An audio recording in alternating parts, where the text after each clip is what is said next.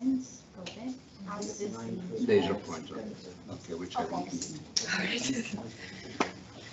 Okay, I think we're ready to start. Thank you so much for joining us at our closing event of our Spring 2022 program. It's been really a dynamic program, and me and my team members are really happy to share with you all of the accomplishments we've made during the spring. So welcome in person, welcome on Teams.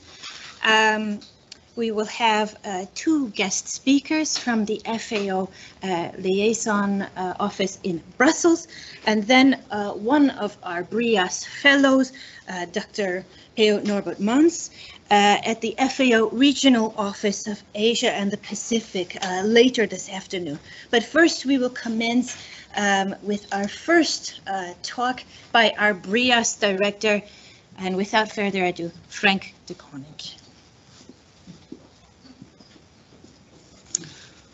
Thank you very much, Annette. Distinguished guests, fellows, colleagues, friends, welcome at this closing event of the spring program. Our co-director of BrIAS, Serge Jaumin, is currently on a mission in Lubumbashi and therefore apologizes for not being here, but he sends his best greetings to all of you. I will give a very short overview about BrIAS and what has been done, but I will leave, of course, the details to the responsible academic co-directors. Now, BrIAS, the aim is really to be an incubator of ideas. It strives to be an incubator and preferably disruptive ideas, okay, which really can change the course of science in the field. The theme will always be sustainable development.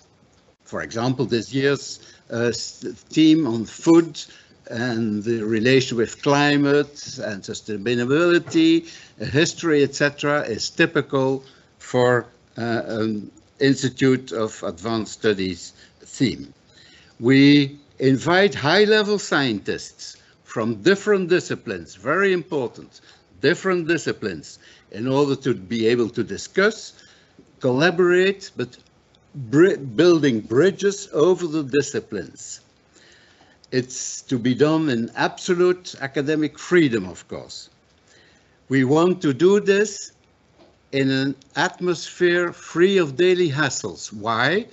If you want to think out of the box, you cannot at the same time think about all the problems you have at home, all the problems you have at work, etc., etc. You have to clear your mind in order to be able to dream, to be creative, etc. And we hope that this will lead to advances on unforeseen paths. This is the disruptive effect. So, team and sub-teams. You know what the theme was this academic year: the past, present, and future of food, climate, and sustainability. And there were sub-teams, and you will hear more about those. The relation between climate change, since thousands of years, the problem of waste and food, and all the food which is wasted, but also upcycling of waste in order to give it a second life. The problems associated, and solutions associated with the Green Deal and those policy aspects. And then, because we think it is very important to address problems which are of important societal importance to countries which really face problems with respect to sustainability, which are more in the poorer countries, of course, than in the richer countries. And for example, agriculture and food consumption in Northeast Africa in history until now is one of those problems. Now, fellows, we had the chance to have 28 renowned scientists from 16 countries which participated for periods between 1 and 3 months in presence, but for the whole period via Teams. we have to be frank, it was a difficult time because of the COVID situation, okay? But even then, the impression I have is that the fellows had ample time to discuss together, to interact together, and to attend the seminars, fora, workshops, etc. Location, which is important to have a nice environment. Well, from 2024 on, we will have very nice rooms and working spaces where the BrIAS fellows will live and work. They are currently renovating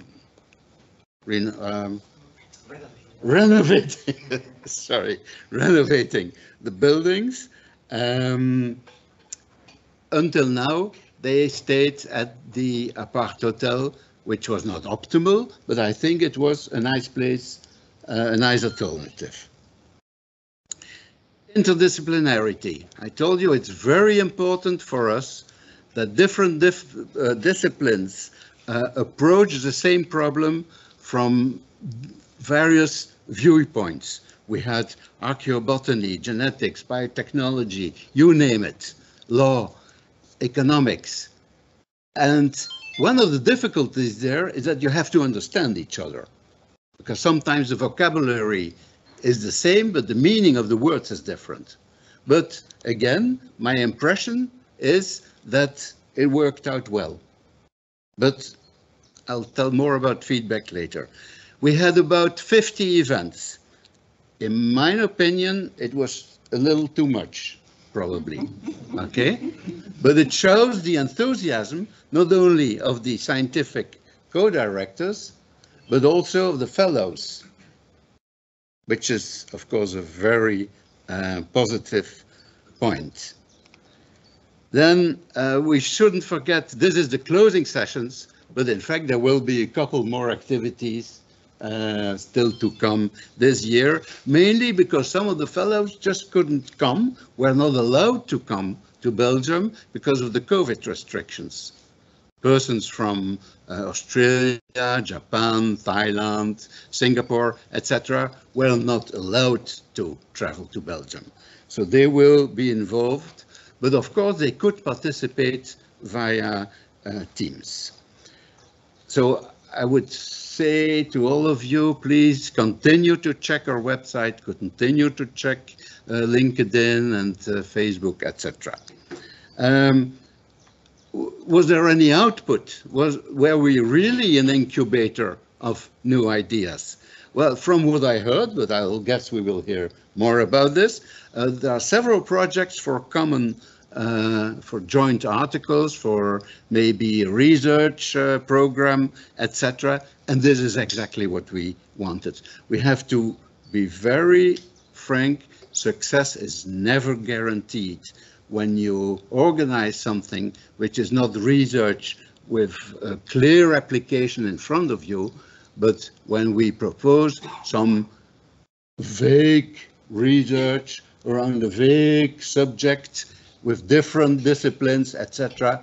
The result can be wonderful, but there can also be no result at all.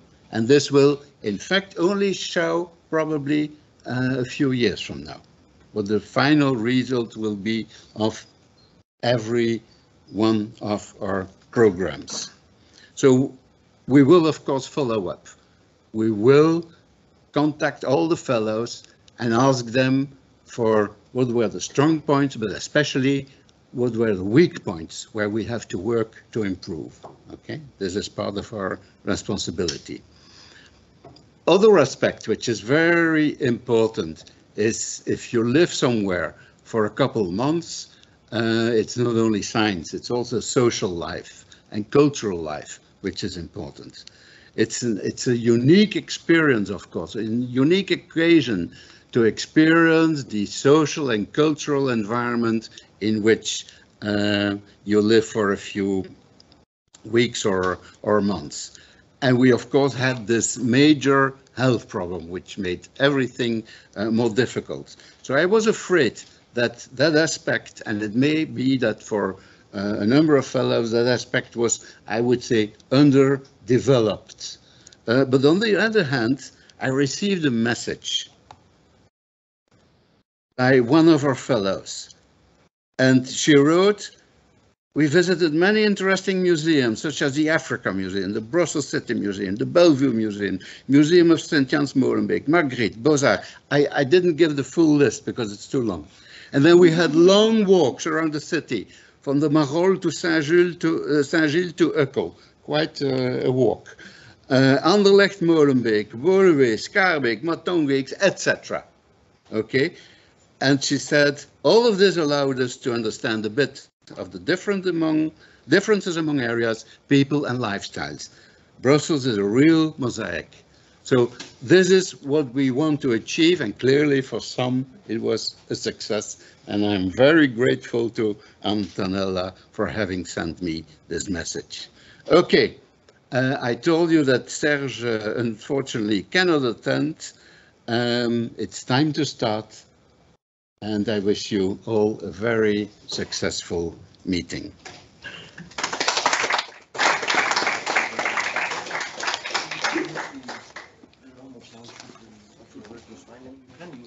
Thank you very much, Frank. I will be setting up the next talk. Just a moment.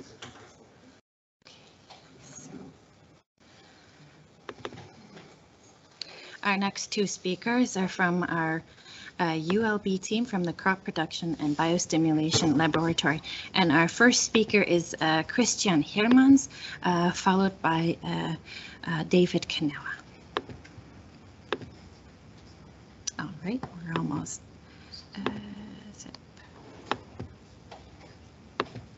Here we are. Thank you. Thank you, Christian. So David and I, we were responsible for the food waste for food, depends how the order we say, but the topic is there. This is one of the sub-team of the BrIAS. So I call this differently, food for plants, waste for food compared to. We will host in the second part of the program today representative from the FAO, and that's the analysis in 2021 is that the world is at a critical juncture. So they identified some threats for global food production around the world. So first is the fast growing population, the economic slowdown after the pandemic, the environmental degradation, the climate change, and the impact it has on the crop yields, which are decreasing. So therefore, new ways of thinking have to be considered and to find some solutions for global food security and sustainability. And therefore, in our sub-team, so the BrIAS Fellow, they brought together their expertise at different level, multidisciplinary level, as Frank just told you, and they share their insights. So we will go through quickly. The purpose is not to make in 10 minutes the program of 3 months. In advance, I apologize if the work of other people are not cited, but we will just go quickly through the activities we had. So these are the fellows who were hosting in the crop production and biostimulation laboratory. Unfortunately, 2 of them, so Stefan Gert and Natsuko Kobayashi, they could not come because of the restrictions, but they were still following online and they gave some talks. So during the opening, so we learned that the plants were driving all terrestrial food webs, and Seth Murray, I think he's online, I've seen him, so gave the introduction lecture, and he spoke about crop breeding. So that was an interesting slide. He showed concept. So where did the crops come from? And so actually they come from scrublands, from wasteland. So when the men started to trash what they were not using or eating. So seeds started to develop, and that's how the early breeding started to work. Something you highlight also is the pace of change is quite low in breedings. So I made the picture a little bit, how do you say this? Blurred for not doing advertisement. That's one of the slides I was showing you. During 7 years, you've seen what type of a telephone with keyboard we had, and now to have a digital telephone. So it took 7 years to get this, but this is the time you would spend to create a new variety of maize, because he is a maize breeder. So plants are driving terrestrial food webs, and they are phototrophic organisms. So it means that they use light as a source of energy to fix CO2 into sugar. This is the photosynthesis process, really important for food production. So we had a workshop on this. And in that task, the plant, they also need a certain amount of mineral nutrients. There are 17 being said essential because they fulfill biological function, and the plant cannot grow if you remove one of these. There are also some non-essential elements which are not essential for plant growth, like cesium and selenium we spoke during the BrIAS. So let's go quickly through the photosynthesis. So Mark, here at the back, he presented his research on photosynthesis, and he started from so this consideration is that photosynthesis was not really improved over the last century. And the question he asked is which are the bottlenecks? How to measure photosynthesis? Is there any genetic variation in photosynthesis that we can improve genetically? And to move from model organism like Arabidopsis. So you heard about that plant during the season here. This is the model species, and how to move from the model species to crop. So the platform is on chlorophyll fluorescence. What is chlorophyll fluorescence? This is light emitted by the plant in the red wavelength, but we will not see it through the eyes. You need a special equipment to observe it. So the plants are absorbing light, and this is the photosystem antenna, and only one fraction is used to create charge separation, QA minus here, and the other part of the flux is the dissipation through fluorescence. So you see that fluorescence emission is competing with the photosynthesis. And then if you have a system to probe the fluorescence, you will get indirectly information on photosynthesis. So this is a chlorophyll suspension here. So you see if you excite it here with a UV or blue light, it will refluoresce in the red. We can see it with the eye because it is quite concentrated. But here on the table, there are some plants at the moment, they are emitting fluorescence, but we will not see with the eyes. And that's the system Mark has in his lab. This is the Phenovator. There is version 1 and 2, so he can grow those model species, and he has a camera to measure the chlorophyll fluorescence.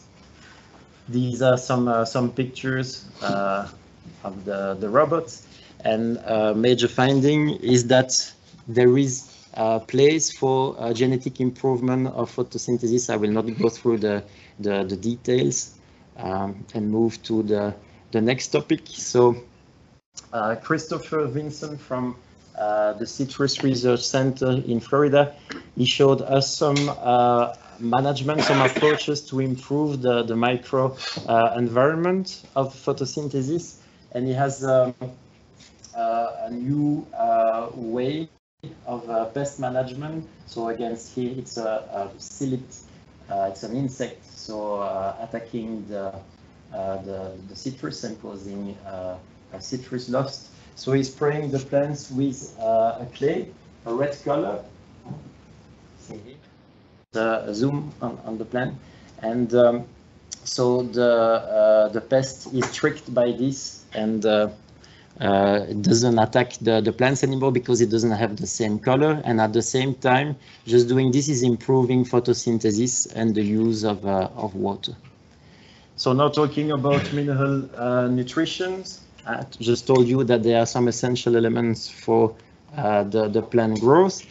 And you will tell me, yes, this is nice to study this, but what's the point to study these elements? So understanding the plant mineral nutrition, so we can have some impact on human health. On one hand, we can increase the nutritional value of the crops to overcome mineral deficiencies in the human body. At the opposite, instead of accumulating the elements, we can try to exclude them if they are pollutant, toxic elements. And the second aspect is at the environmental level. So we are trying to develop sustainable agriculture to use less resources and to produce more biomass of the same amount of resources.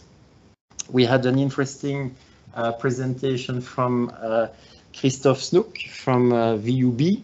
So the title was quite catchy, You Are What You Eat.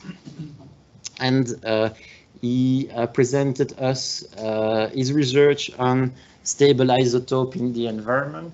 What was interesting, this is a figure I picked from his presentation, was to see the trophic level. And if you go here in the trophic level, the organisms are accumulating more heavy isotopes. So therefore, a vegetarian has less IV isotope of carbon or nitrogen than an omnivorous human, and this is at the top of the trophic level. So the animals consuming meat, they have the greatest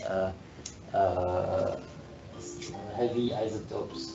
An interesting observation also was this one.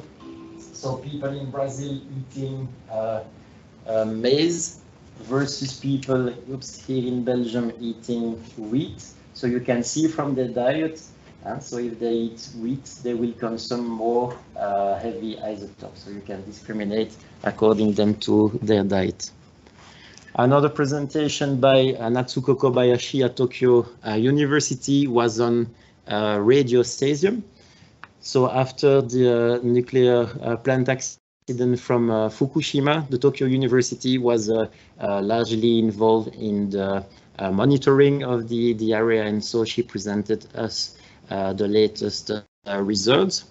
So we learned that cesium, radiocesium, is not really that mobile in soil, but once it is in the plant, it can move between the different organs. So she showed us some imaging techniques to observe live the different isotopes.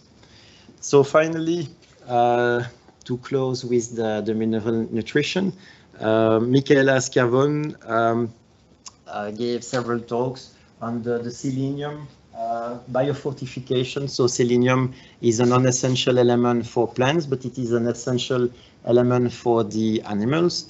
And there are some part of the world where people are deficient with selenium, like in Belgium, or at the opposite, people are intoxicated with selenium. So this is called selenose. For example, in China or Central USA, there are some spots. So if you're intoxicated with selenium, so explain that you have your nails cracking and blood, you're losing all the hairs, and the same with animals.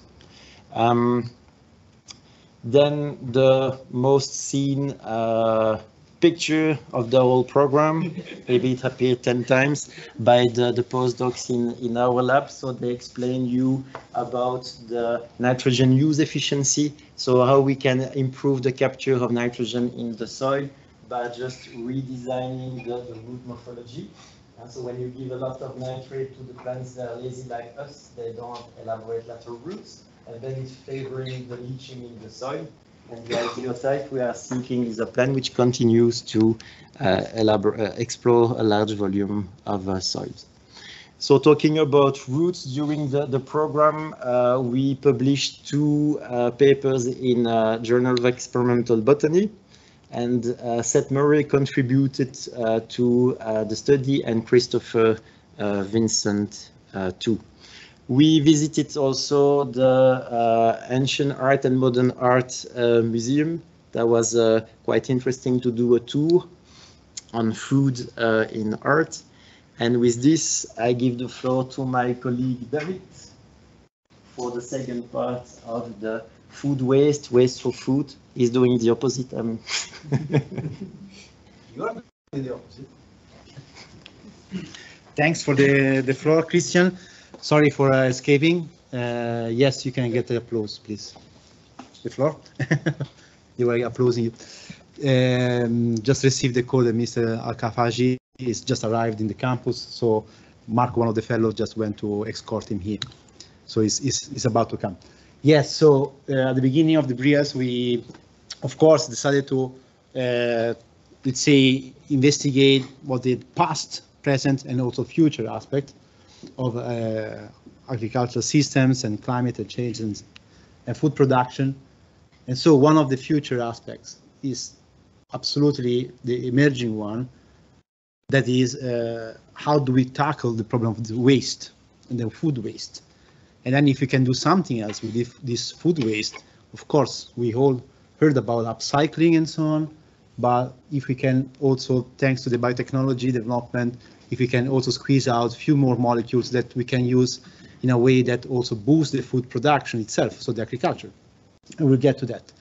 So it was also interesting as a bridging point together with the other side of the BrIAS, we call the other side, but this actually now is one side. So the social scientists and the historians and archaeobotanists to understand how in the past all the same, let's say, problematics appeared and how the past societies tackled the same problems and if we can learn from the past.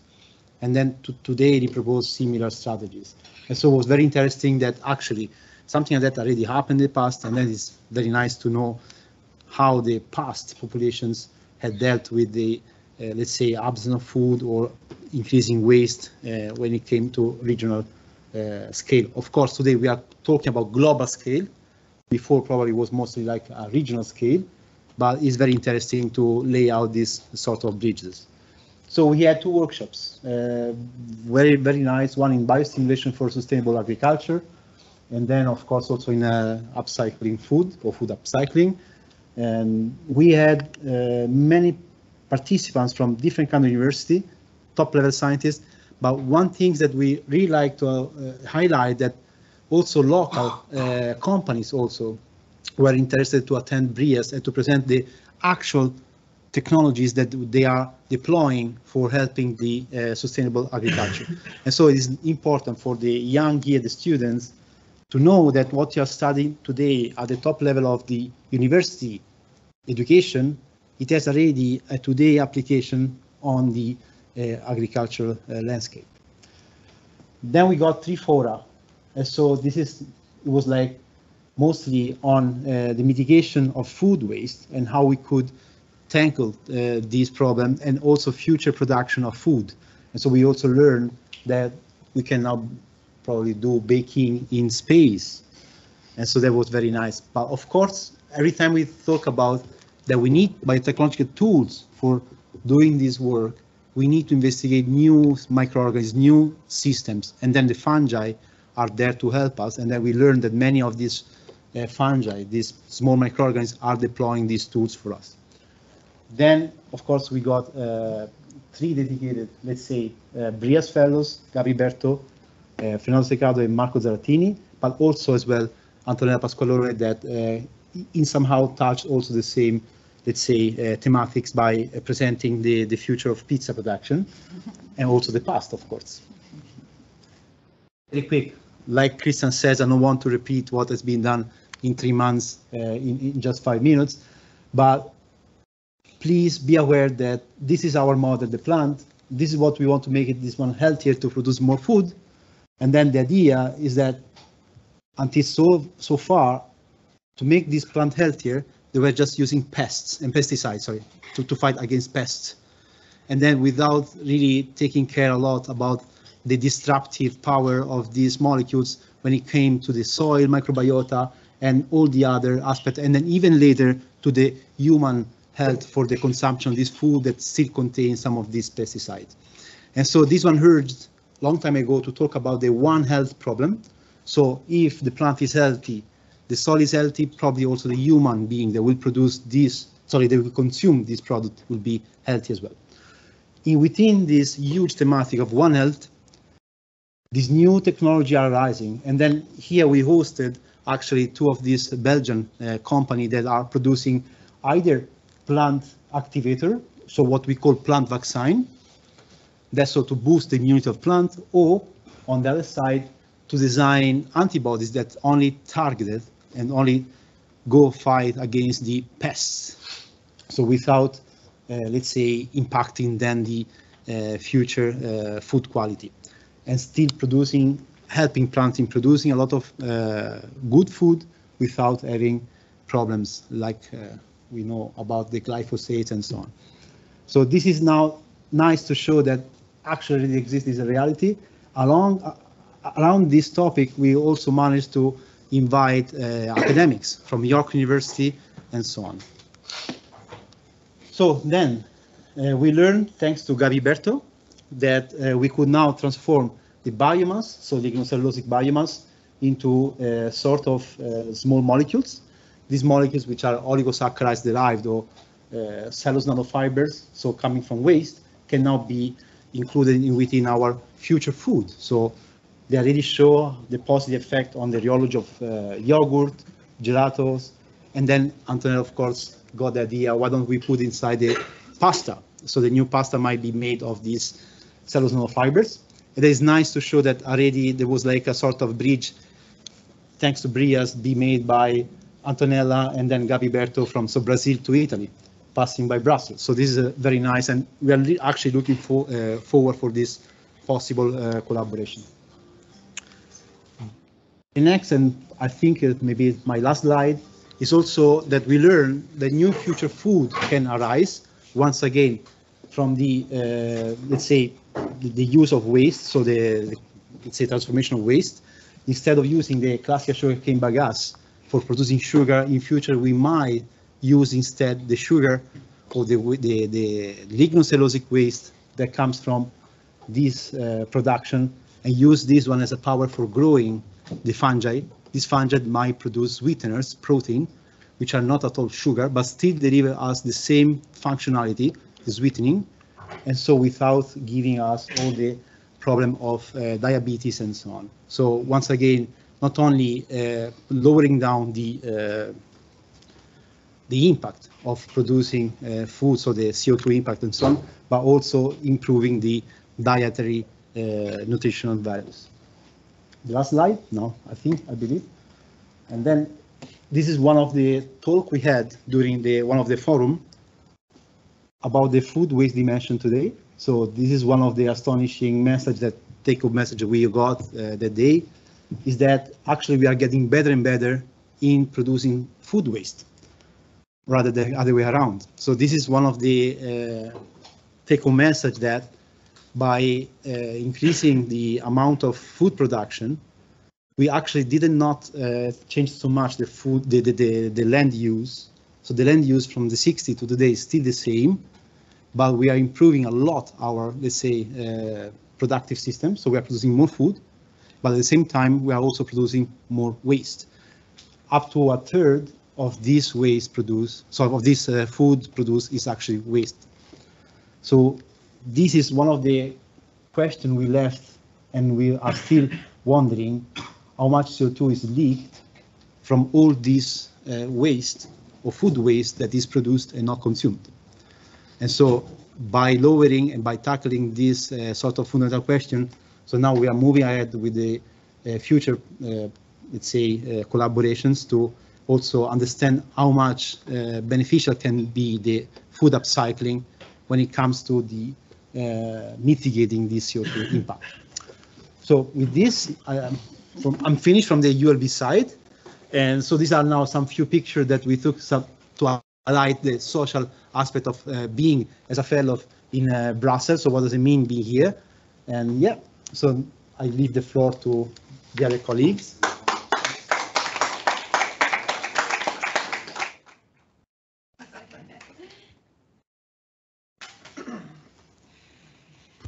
you very much, Christian and David, and congratulations on this really successful program and what you're able to accomplish. This is really, you know, at the core of BrIAS, so thank you so much for presenting these results.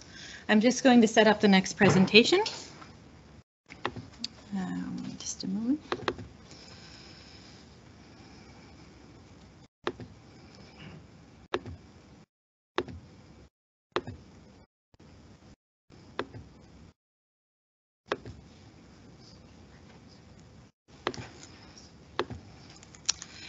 Okay, so our next speaker is Dr. Fritz Heinrich, who is one of our team members from the Vrije Universiteit Brussels site, and he will be talking about his sub-theme, Agriculture and Food Consumption in Northeast Africa, 6000 BC to present, 8,000 years of resilience, adaptation, and innovation in the face of drought stress and climate change. Fritz? Thank you very much, Jeanette. Can you hear me okay, also online? Yes, yes. Okay, excellent. That's always good to get some feedback. That's. In the study of society, exclusive concentration on a speciality had a peculiarly baneful effect. It will not merely prevent us from being attractive company or good citizens, but may impair our competence in our proper fields, or at least for some of the most important tasks that we have to perform. Nobody can be a great economist who is only an economist, and I am even tempted to add that the economist who is only an economist is likely to become a nuisance, if not a positive danger. This is a quote from Friedrich Hayek, the 1974 laureate of the Nobel Memorial Prize in Economics, when making a case for a more interdisciplinary approach in his field, to better facilitate addressing complex, societally relevant questions and challenges. Of course, this quote does not only apply to economics, but to all scientific disciplines. That is why an initiative such as the BrIAS program that brings together around a single theme a multitude of different researchers, approaches and perspectives is so valuable for scientific progress and discovery. The team selected for the first installment of BrIAS was the past, present and future of food, climate change and sustainability, a topic so multifaceted that it was singularly suitable to capture the spirit of the BrIAS program and what it sought to accomplish. To facilitate concrete discussions and debate, BrIAS, however, required sub-teams, not as a bridle to stifle or to restrict, but more as a lens to provide focus while leaving room for diversity beyond that immediate scope. The team that I had the pleasure to coordinate this year was entitled Agriculture and Food Consumption in Northeast Africa, 6000 BC to present, 8,000 years of resilience, adaptation and innovation in the face of drought, stress and climate change. In my talk today, I will not be focusing on the intrinsic importance of this theme in light of recent developments, and as we have discussed in workshops over the past few months, and even still yesterday, its importance is quite self-evident. Instead, today, I would like to focus on the tremendous amount of outputs that our esteemed fellows and other participants who operated within the team have generated already and will be generating in the near future. For the productivity, resourcefulness and cross-pollination, to use a plant metaphor, of the interactions within the context of BrIAS have continued to amaze me. The fellows of this team came to BrIAS in two groups, one scheduled to arrive early in the program in January and a second group to arrive by mid-March. The first group consisted of Professor Dr. Antonella Pasqualone of the University of Bari in Italy, who is a food scientist and biotechnologist. Professor Dr. Andrea Pironi of the University of Gastronomic Sciences at Polenzo in Italy, who is an ethnobotanist, and Professor Dr. Emeritus Peter Shuri of Rothamsted Research and the University of Reading, who specializes in wheat chemistry. Unfortunately, due to COVID-related circumstances, Andrea and Peter could not be present in person during the current study season, and their visits had to be rescheduled. Yet they have, as much as possible, also participated in the program digitally. And most fortuitously, Antonella and her husband Pino, the ones from the walks that Frank just talked to us about, were able to participate in person. As to events, both Antonella and Peter gave their BrIAS talks, or signature talks, within the BrIAS program already, while Andrea has had to postpone his for health reasons, but he'll do it in the near future. As to our other activities, early in the program, when we had to focus on online-only events, we had a very successful event focused on the past and present of wild plant use, from historical and archaeological samples and examples from ancient Egypt to ethnobotanical examples from Syria during the recent war. Furthermore, we had a most interesting workshop with both fellows and invited international speakers on the concept of upcycling of food waste, in which also ULB team member David Canella participated. In addition, we organized the BrIAS Forum on Food Innovation at this time as well, in which representatives of various companies, including Fermentings from Brussels and Hazel Technologies from the USA, partook, and which was co-organized with Christian Hermans at ULB. If we look at the outputs realized by this subgroup, we may identify a paper with all 8 speakers at the food upcycling workshop that is already underway, and in which also Annette and David participate, and a paper with the 7 speakers at the wild plants workshop that is in concept. And with these fellows together and invited guests, already 19 talks were given in the first part. As to individual outputs, with Antonella, I would like to bring to the fore that we have already started a pilot project on the chemical identification of potential archaeological examples of Arabic gum remains, like you can see at the bottom in the picture. And we are furthermore exploring a project on the genetic assessment and diversity of processed archaeological olive remains from archaeological contexts. And it furthermore deserves mention that together with Antonella, we are currently planning a shared PhD project on Somali flatbreads that will be hosted at VUB and to be executed here. Beyond that, together with Antonella, we've not only been working on exploring the possibilities for setting up an Erasmus exchange program, both at IMDO, at VUB, and at CPBL at ULB, but also on writing 4 additional joint papers. These are on barley waters, bread waste upcycling, olive oil storage, and traditional testa breads from Romania. Andrea, we've also been working on several review papers, including some on traditional acorn breads, mixed pulse and cereal foodstuffs, and vegetable pies. In addition, for 2023, we are planning a EU synergy grant proposal, tentatively on traditional plant food use and plant use by ethnic and religious minorities. And this is something in which Antonella will also play a role. With Peter Shuri, who is a leading expert on long-term trends in cereal nutritional composition, we had planned activities on that team and hope to collaborate in relation to the work on ancient crops and their nutritional qualities that we at VUB have developed. Due to COVID-related issues, as I said, Peter could not join us yet, but he will be able to come in the next few months, and we then hope to continue with this aspect. The second group of fellows that visited within the subteam and who are here still today with us consists of Dr. Mauro Risetto, who is an archaeozoologist at the American School of Classics in Athens, Dr. Philippa Ryan, who is an ethno-archaeobotanist at the Royal Botanic Gardens at Kew, and Professor Dr. Ferran Antolin, who is an archaeobotanist at the Deutsches Archäologisches Institut in Berlin and the University of Basel.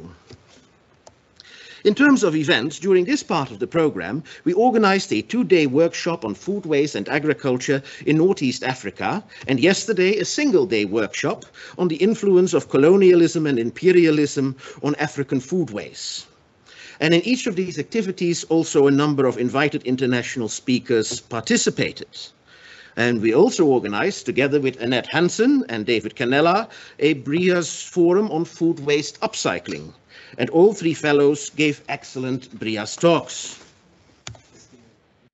As to group outputs, we are working on a book proposal for an edited book with a major publisher based on the main workshops, while we are also working on a paper within the past, present and future team, in which we hope to show how history, archaeobotany and archaeozoology may be helpful in solving modern agricultural and food challenges. Lastly, we also started working on preparing an international conference on the epistemology of archaeobotany and archaeozoology to be held in the next few years. Also, a staggering 25 talks were given by the group and invited speakers. With respect to individual outputs, with Ferran we have started on a review paper that is to reconstruct and assess long-term trends in crop selection in the wider Western Mediterranean from the Neolithic until the Middle Ages. And we have already last week written and submitted a small call for a student to do a research internship in this direction through the VUB Talent for Research program. Oops. There we go. With Mauro, we have worked on a paper that integrates the archaeobotanical and archaeozoological evidence from the archaeological site of Al-Qara al-Hamra in Egypt, and we are exploring a co-supervised PhD project on Roman processed fish foodstuffs. I'm also very happy to announce that Mauro, once he has finished his current Marie Curie project, will be joining us at VUB as a postdoctoral fellow on our new EOS project Agros, and will in the meantime already become a member of FOST. Mauro will also play a pivotal role in developing archaeozoology at the new food history lab that the research groups FOST and IMDO are building at VUB. With Philippa, we have been working on an archaeobotanical and historical paper on long-term trends in crop diffusion in Northeast Africa and on a paper on the ethnobotany of Sudan. These will already be presented by us next month at workshops in Cambridge and London. We also started exploring options for joint grant applications. One of the envisioned projects would entail new archaeological and ethnographic fieldwork in Sudan, and the other would look at temporal and geographic diversity in crop nutritional composition using the wide range of samples and specimens in the Kew Gardens Economic Botany collection. There are, of course, many more fruitful interactions that took place between the fellows on the subteam of the subteam themselves, as well with fellows and team members of the other subteams, with our short-staying visitors and guests, and with the researchers at both universities as well.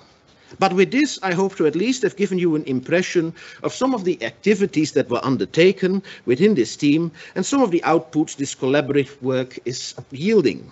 To me, this is also testament to the great value of the BrIAS program and the effects it can have for all who participated in it, and to its enrichment of the academic life at our universities. And therefore, I want to very cordially thank our academic teams, our directors, all of our fellows and participants, and our administrator, Annette, for making this wonderful program possible.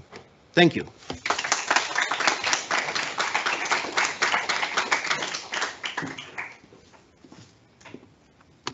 Thank you very much, Fritz, and congratulations. Congratulations on a successful program. I will be setting up the next presentation.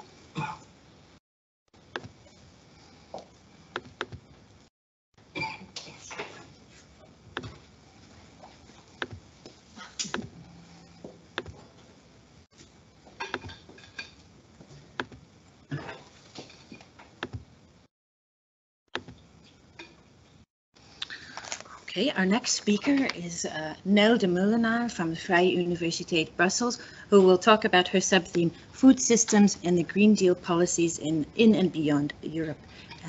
Thank you, Nel. Thank you, Annette. So, where do I press? Yeah, this is forward, backward, and then this is the little... Okay, thank you. Hello, good afternoon, everyone. Well, thank you for introducing me. I am a history professor at the Vrije Universiteit Brussels, and I am the coordinator of this sub-team. In this presentation, I will be talking about the relevance of this team, although this is self-explanatory, of course, the reasons behind it, the invited fellows, and of course, our outputs. When we were thinking about possible sub-teams within the broad and very timely topic of food, climate change and sustainability with the BrIAS directors and the academic directors, I strongly felt that although I'm a historian, we need to take the politics of implementing sustainable and climate resilient food systems into account.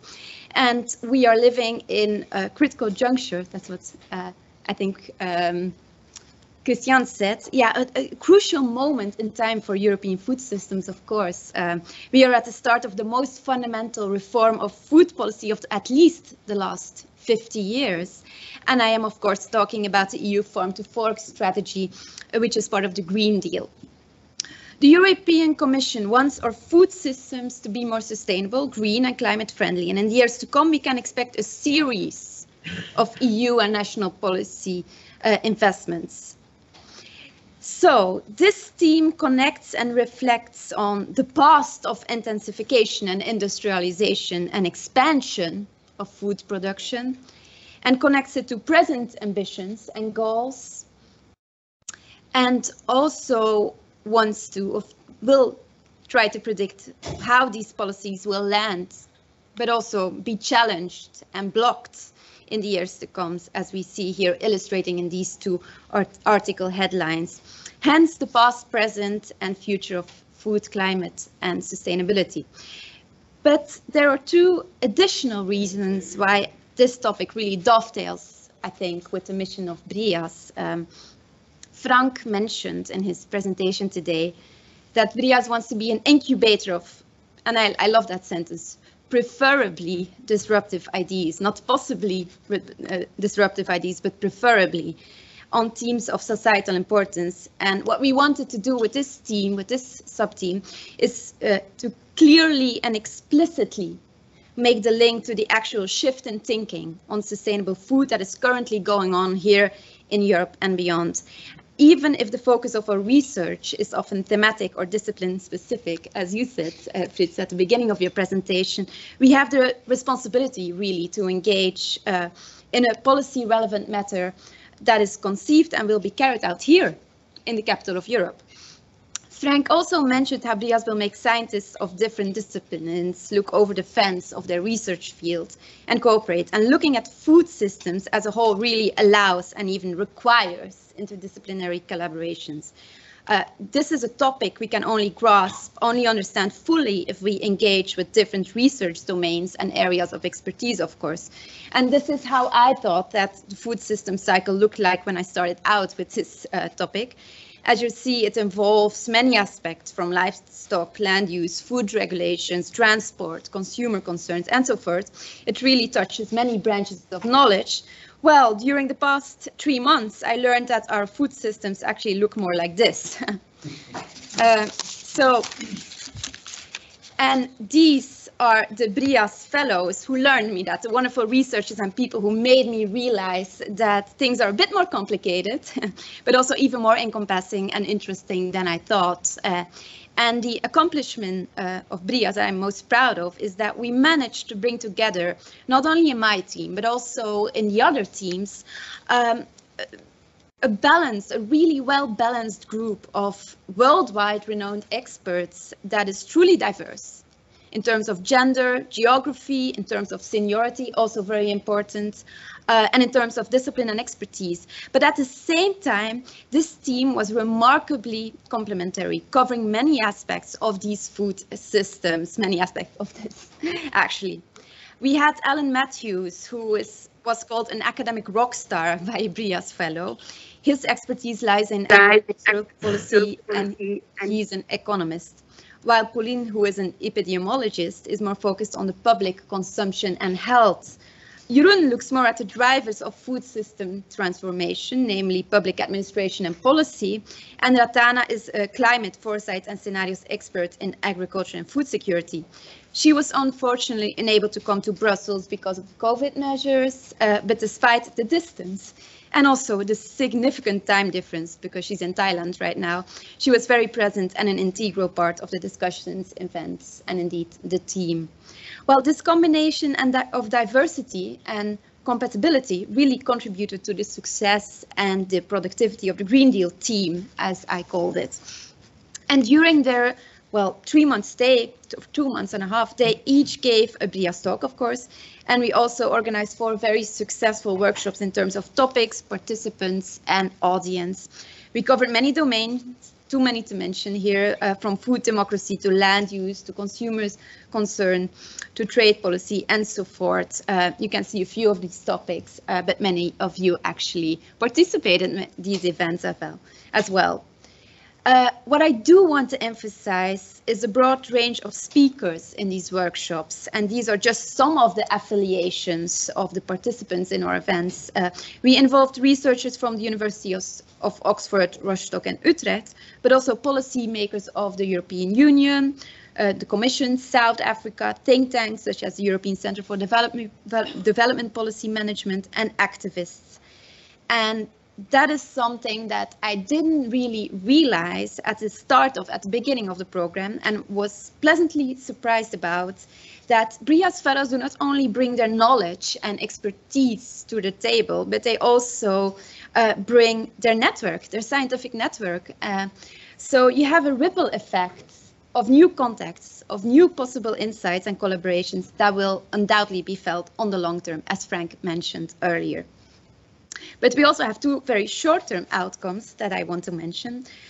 During their stay, Pauline, Ellen and Jeroen jointly wrote and actually finished, it went to the editor 2 weeks ago, a piece, a contribution on the political economy of food system transformation in the EU that will be published by Oxford University Press. And we are organizing a write shop this month. This is the last event of the BrIAS Green Team that will result in a brief in collaboration with the Food Agriculture Organization. And last but not least, we produced a few BrIAS babies as well in the Green Team. This is my daughter Joan. She was born last year, and this little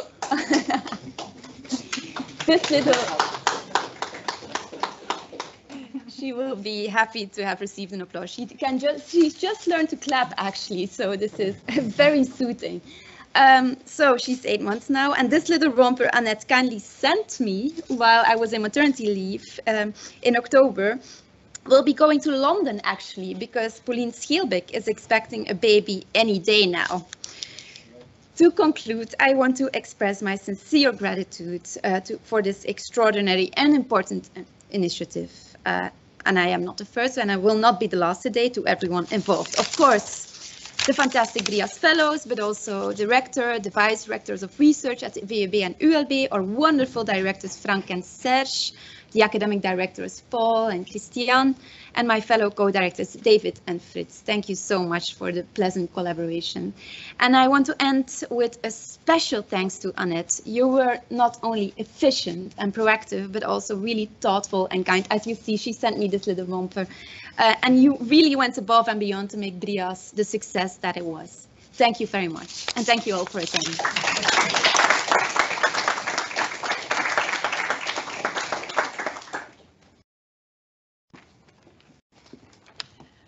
Thank you very much now, and congratulations on this wonderful sub-theme again.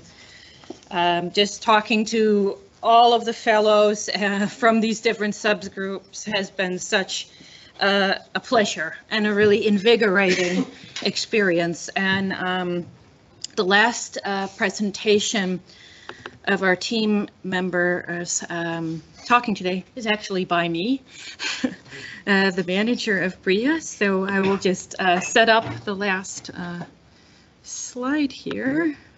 Okay, almost ready. Here we are. Oops, just put this on the side. Whew. All right, wow. So I want to start by thanking my colleagues, Frank, Christian, David, Fritz, and Nell, for their fantastic presentations, as well as Serge and Paul, who could not be with us today, for their monumental contributions to BrIAS. It has been a great pleasure to work with you all in building and shaping this program. As we've heard from the previous talks from our team members, the accomplishments of our spring program are numerous. During our spring program this year, we have touched on topics at BrIAS that in terms of discipline can be quite distant from one another, although they all fit together within our theme, the past, present and future of food, climate and sustainability. BrIAS has brought together scholars from diverse disciplines and from around the world to engage with each other, to discuss and explore new ideas and new perspectives, and perhaps revisit and reevaluate older ideas and theories as well. We have explored the science of plants in the universe that lies beneath our feet, from a more robust root system that we just saw, to designing effective plant vaccines, to one day being able to bake bread on Mars.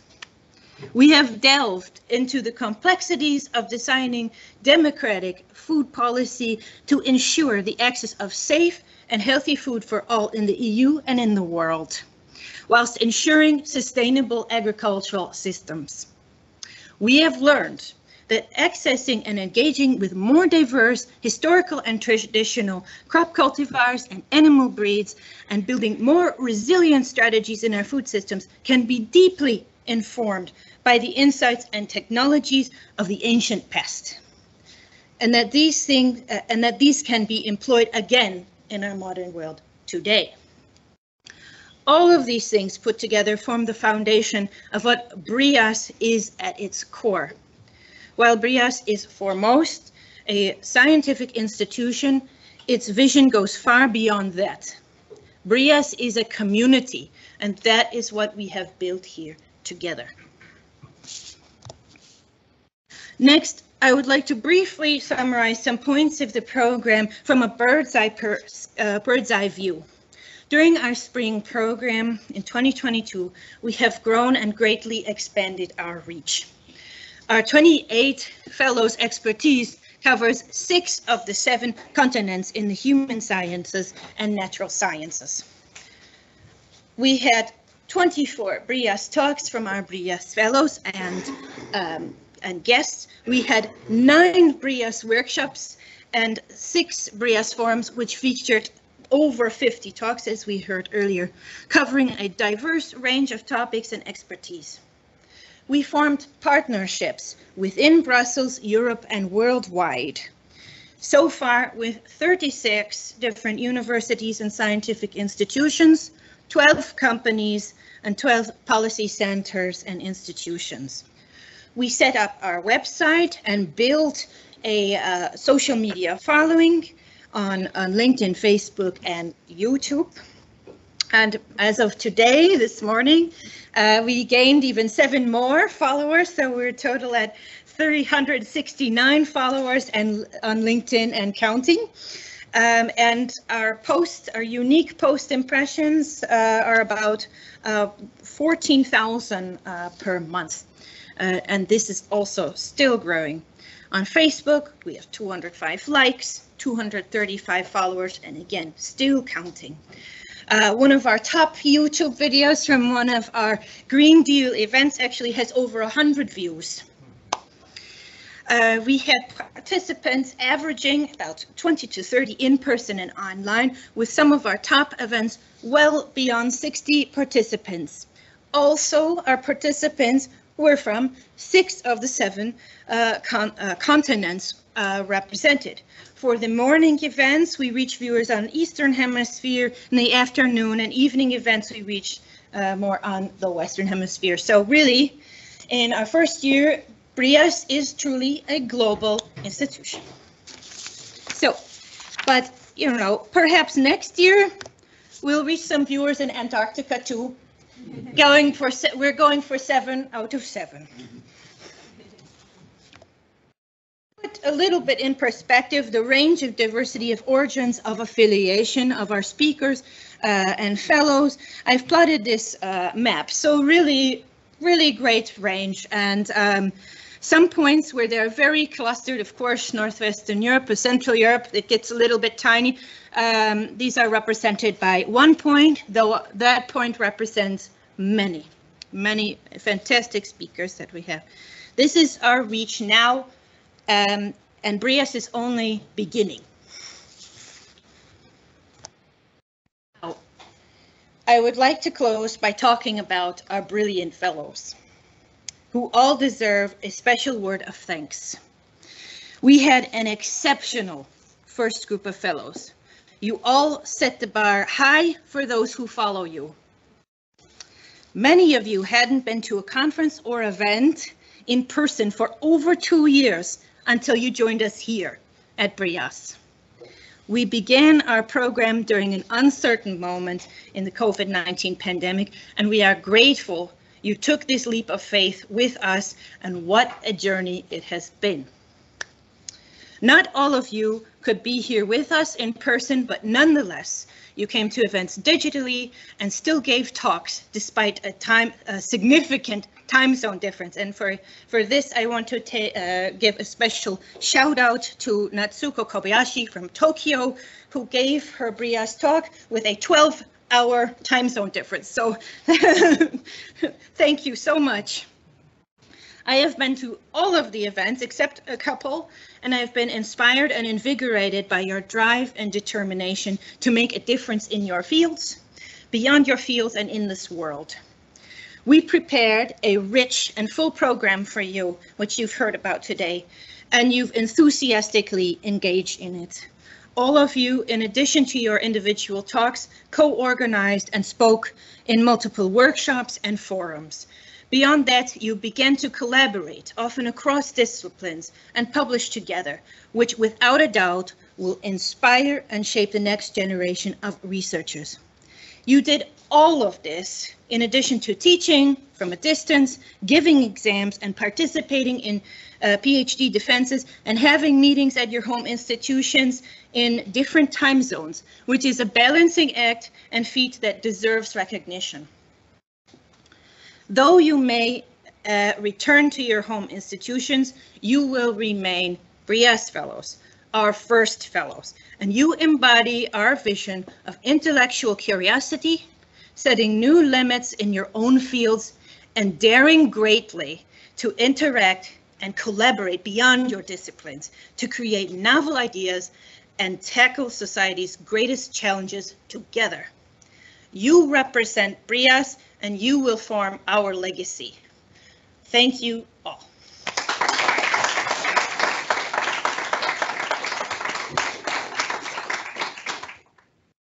Thanks very much. All right, so for our next talk, I will have to download the presentation briefly. I received a little later, and USB would be perfect. So we will upload the next presentation, and I will set it up in a moment before introducing our first keynote speaker of the day. Thank you. Just a moment. So we have some YouTube videos. Okay. You have internet? Yes, this is connected. May I ask, is it just the top one here? Yes, yes, it is. Okay, perfect. I will just put them over here. Ah, yeah, good. This one. And should I change the slides then? Oh, just one moment. A repair. Just one moment. Okay, he doesn't want to read it. Let's just try again.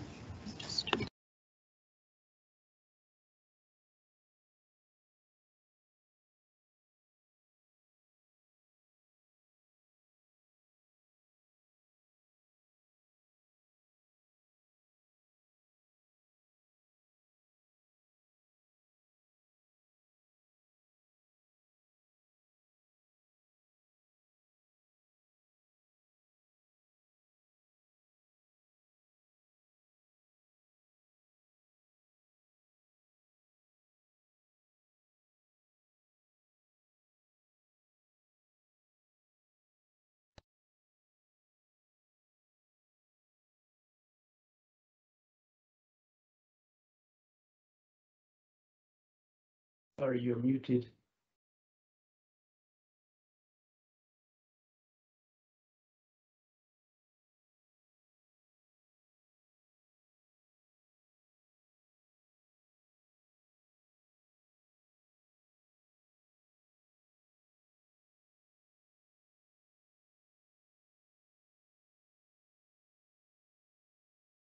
Annette, you're muted.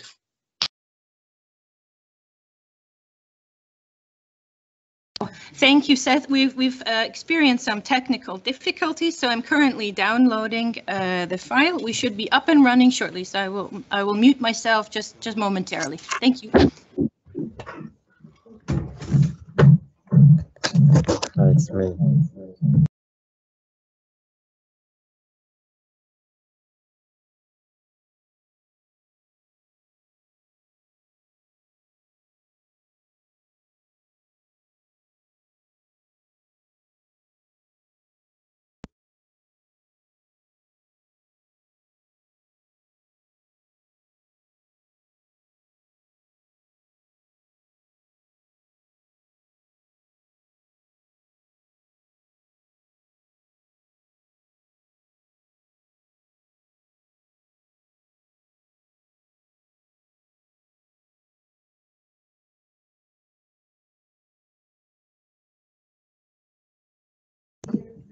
And try to unmute.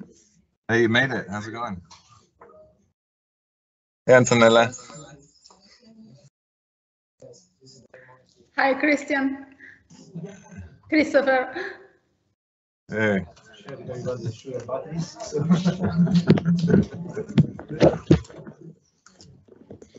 So whoever's here. Hi.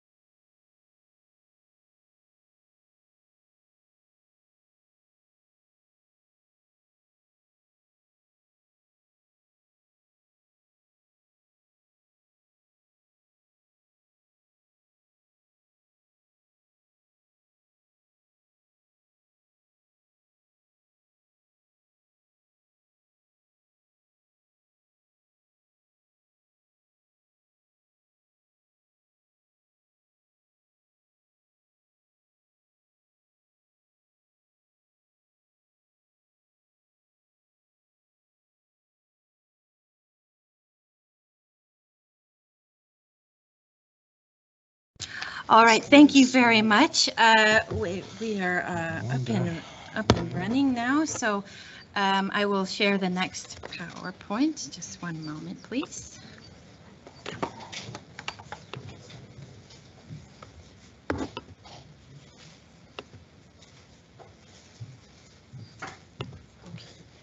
So I want to try. So this is. One thought. If I think this way. Oh, he's not plugged in. Okay. But it was not you. Okay. He wasn't plugged in yet. Sorry about that. Now give it a try. Ah, yes. Here we Perfect. go. Okay. And our, thank you very much for your patience with technical difficulties. We are so thrilled to welcome our first keynote speaker, Raschad Al-Khafaji, who is the director of the FAO Liaison Office with the European Union and Belgium. Thank you so much for being here. Thank you. Thank you for having me. Thanks a lot. Thank you very much. So let me start quickly just by introducing myself. So my name is Raschad Al-Khafaji. I've joined the office here in Brussels in September of last year after having worked for nearly 20 years at FAO headquarters in Rome. And I'm really thrilled to be here with you today. First, I think I would go amiss if I don't thank the Brussels Institute for Advanced Studies for this invitation. Having listened to three of the presentations now, I'm rather humbled. I hope I will not be boring you with let's say less science and a little bit more politics, governance, but I believe that you will see the link between everything that you've been discussing here and between what FAO does and why it matters. I will be speaking for a while. We will try to also show you some videos about what we do, the initiatives that FAO does, And I'm particularly pleased then to have my colleague Rathana from FAO Bangkok, who is also suffering the time difference, as many of our colleagues these days with online meetings are from various parts of the world. But she has immediately volunteered with great enthusiasm to give the second part of the presentation and to present then after me. So let me start right away. Just a quick overview. What is FAO? The Food and Agriculture Organization of the United Nations. I think one of the specialized agencies of the United Nations system. It's the biggest one, we consider it. It might be interesting to know that it was created a week before the UN. Welcome to the United Nations. So this is so the creation happened, and then when in 45 the signature was done, and we were first located in Washington, but moved to Rome in 51.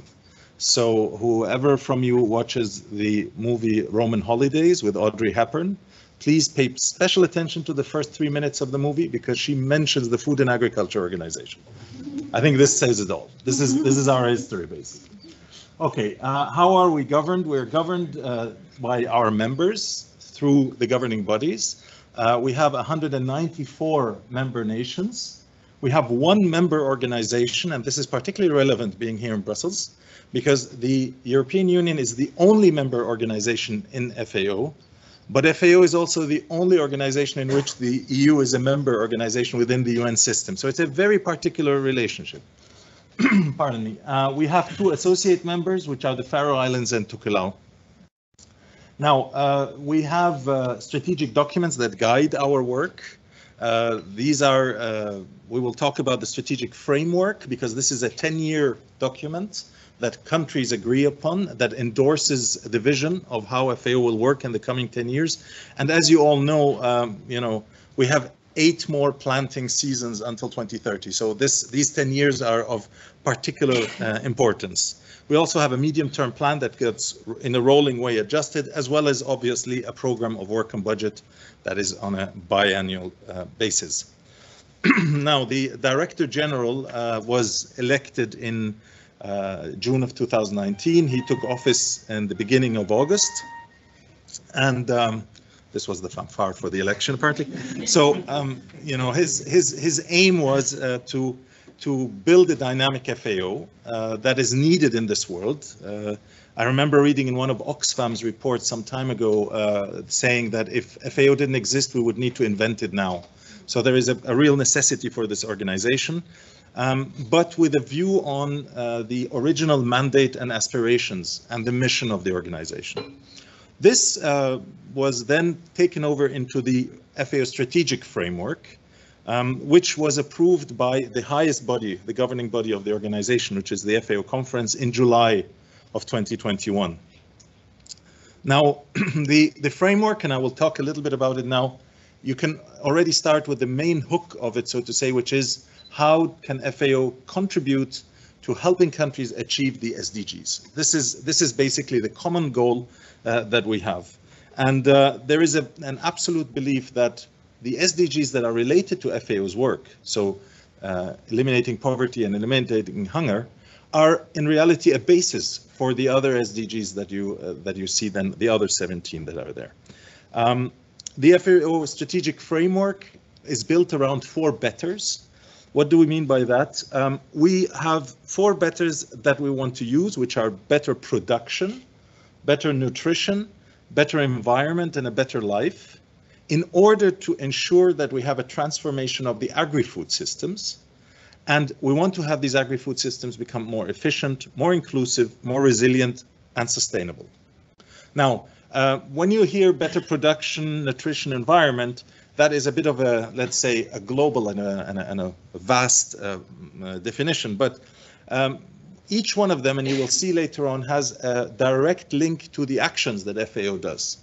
And the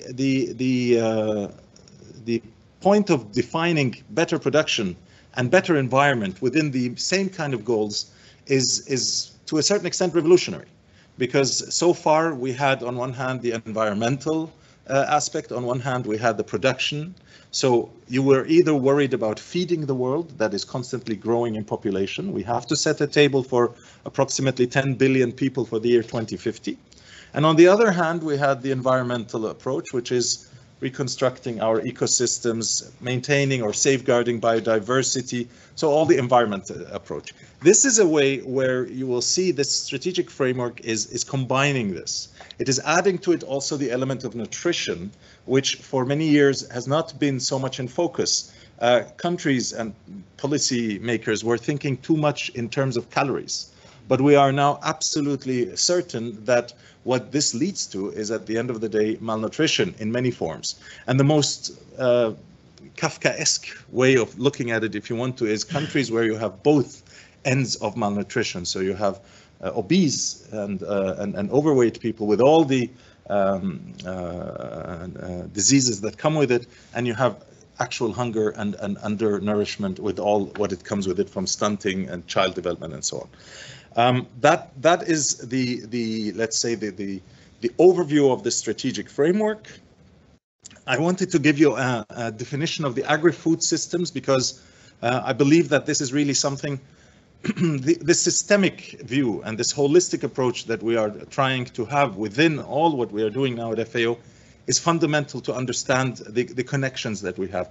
And I think we heard and we saw actually this amazing slide that I definitely want a copy of, because it really is fantastic. It shows you exactly how linked all these elements are. So the agri-food system is obviously, you know, this whole journey of the food from tillage to table. So if that sounds very close to farm to fork, it is, because it's the same vision behind it. It is basically from planting, growing, harvesting, processing, storing, transporting, packaging, everything that food goes through, until even the moment where we have it in our homes. And this links obviously very strongly to a concept that FAO is working on with a strong focus, which is food loss and waste. And if you think about it, this is why we put disposed of, because we do know that nearly a third of everything that is being produced in this world is being either lost, which is from production until it reaches supermarket or caterer, or wasted, which is basically then on our shoulders as consumers, a third approximately. And when you compare that to the 800 and something million that are hungry today, it is not only an ethical grave problem, but it is also an ecological and economic one. And that is why you will see this disposed of here as an important element. Why do we say agri-food and not food systems? Because we add to it non-food products that are strongly related to the world of the agricultural rural area, where these two, let's say, categories are strongly combined. So this is the non-food products that are there. Going back to the strategic framework, now you saw me talk about the four betters, and you will see the four, so you will see the four betters here, and next to them, it is, my apologies, it's not too visible. Those are, for those of you who have had that poster of the SDGs already in their offices for long enough, you will recognize the symbols. These are basically the SDGs that are directly linked to each of these four betters. What you see in here are the programmatic priority actions that FAO takes for under each of these elements. So if I take better nutrition, we are talking about healthy diets for all. We're talking about ensuring nutrition for the most vulnerable, food safety, food loss and waste that I have just mentioned, as well as markets and trades.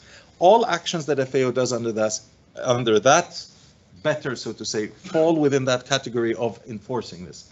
What do we have on the bottom? We have basically our facilitators, the strengthening, that these are the matters that we need in order to have all of these actions here take place. So innovation, technology, data, and complements. And in complements, you have the financial matters, you have human resources, you have knowledge, etc. Obviously, this is all based on a strong focus on gender, youth, and the inclusion, because again, coming back to the fact that we want to have inclusive agri-food systems, which is fundamental here. Now, strategic framework is accompanied also with strategies. One of them is already adopted, which is the FAO strategy on biodiversity. So here in that column, what you see are the aims of this strategy that has already been adopted by member countries. We are now in the stage of, on one hand, mainstreaming the concepts that are in the strategy into all that FAO does, but also helping countries to ensure that on a national level this is also implemented. In discussion currently, and you know there's always discussion in the UN system, so in the preparation now, you have the FAO strategy on climate, as well as the FAO strategy on science and innovation. Why those two? Because clearly, I mean, the concept that we see, and if you have followed COP or CBD meetings recently, you will see agriculture is not only one of the reasons of climate change, but it needs to be also part of the solution. And the only way to do that is to integrate the concerns and the thinking of the agricultural side into the discussions about climate change. And therefore, this is absolutely important to have. It links, of course, also with the strategy on science and innovation, because if we want to going back to the four betters, thinking, for example, about better production cannot mean like in the 70s, a green revolution. We do not have these fields, we do not have these natural resources. So it can only go through innovation. And this innovation can be, of course, a technical one, but it can also be innovation of processes, innovation of thinking, and therefore that concept of scientific approach and innovative approach needs to be strongly backing all of what we are trying to do here. I'm going now quickly to the FAO office here in Brussels. So basically, we were established in 1997. We are the liaison office formally with the European Union and its institutions and Belgium. We do assist in ensuring what we consider ourselves sort of a bridge between all these institutions and FAO. Not the easiest of tasks when you know how many activities are happening on both sides, yet a very easy task on the other hand, because you see how much interest there is from both sides to ensure that expertise, policymakers get the good advice, but also from FAO side to listen to what are the, let's say, priorities, what is the thinking on the side here. We are, of course, also a brand ambassador of the organization in the sense that we ensure that FAO is present when it comes to discussions that are of relevance to the organization and to its members. We tried to reflect a little bit on the partners that we have, because our title says EU and Belgium, but when you go a little bit deeper, we come a little bit closer to the slide in the terms that there are so many partners that we work with. And this goes from the civil society, think tanks, academia, but also, for example, the Organization of African, Caribbean and Pacific States that is here in Brussels and that represents 79 members in the ACP countries. Highly important as a framework if you want to have any sort of a policy discussion. This is a framework that is here in the city, so it is absolutely useful to use it. Of course, the European Commission with the various directorate generals with which we work. So not only INTPA, the old DEFCO, but also ECHO for emergencies, climate, clima, santé, you know, the palette is wide. Of course, also the European Parliament. We have an alliance. So parliamentary alliances is an idea that was created in Latin America, where the first one was created. Now we have several around the world, but we have one here for the European Parliament. So it's a parliamentary alliance against hunger and malnutrition.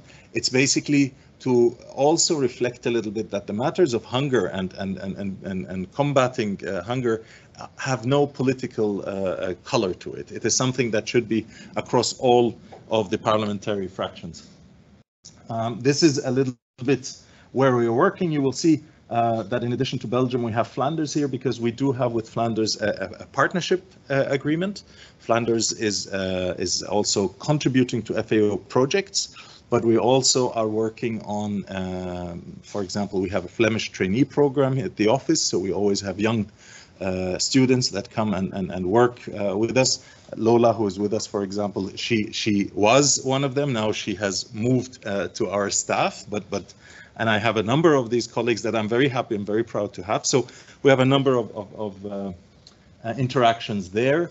Of course, Belgium also at the federal level is a very important partner of FAO, helping a lot in one element that is of extreme importance to us, which is flexible funding, where the idea is to really sit together in a partnership agreement and see where is this money needed and what can be done with it. Now, I want to jump back to FAO Science and Innovation for the reason that when I looked at the topic of the theme of your session here, I think this idea of past, present, and future is extremely important. And I think our future is directly linked to science and innovation. I mean, this is what the future has to look like. It is a driving force for us, both innovation and science. With the arrival of our new Director General, this focus on science was even increased, him himself being a scientist. And so he established for the first time in the organization a chief scientist position that we have now filled since 2020. I'm particularly very proud that we have a female chief scientist, somebody from North Africa, so somebody who really comes also with a lot of, let's say, the global vision that is required for this. We also have a new FAO Office on Innovation. So you see that there is quite a strong push for this idea of innovation and providing the best available scientific advice to our countries in their policy decisions. We also have FAO awards that acknowledge all the process that goes with the achievement of the Sustainable Development Goals. And there are the Champion Award and the Partnership Award. And after the layer of the, let's say, strategic framework, you have the layer of the initiatives, so the action that is taken. And our flagship initiative is the Hand-in-Hand initiative. It is a matchmaking process where countries are linked to partner donors and to other entities via a system of identifying the most suitable combinations of partnerships. And I think the best way to explain this is if I don't know if I will click just now directly on the video, we should be good to go, no?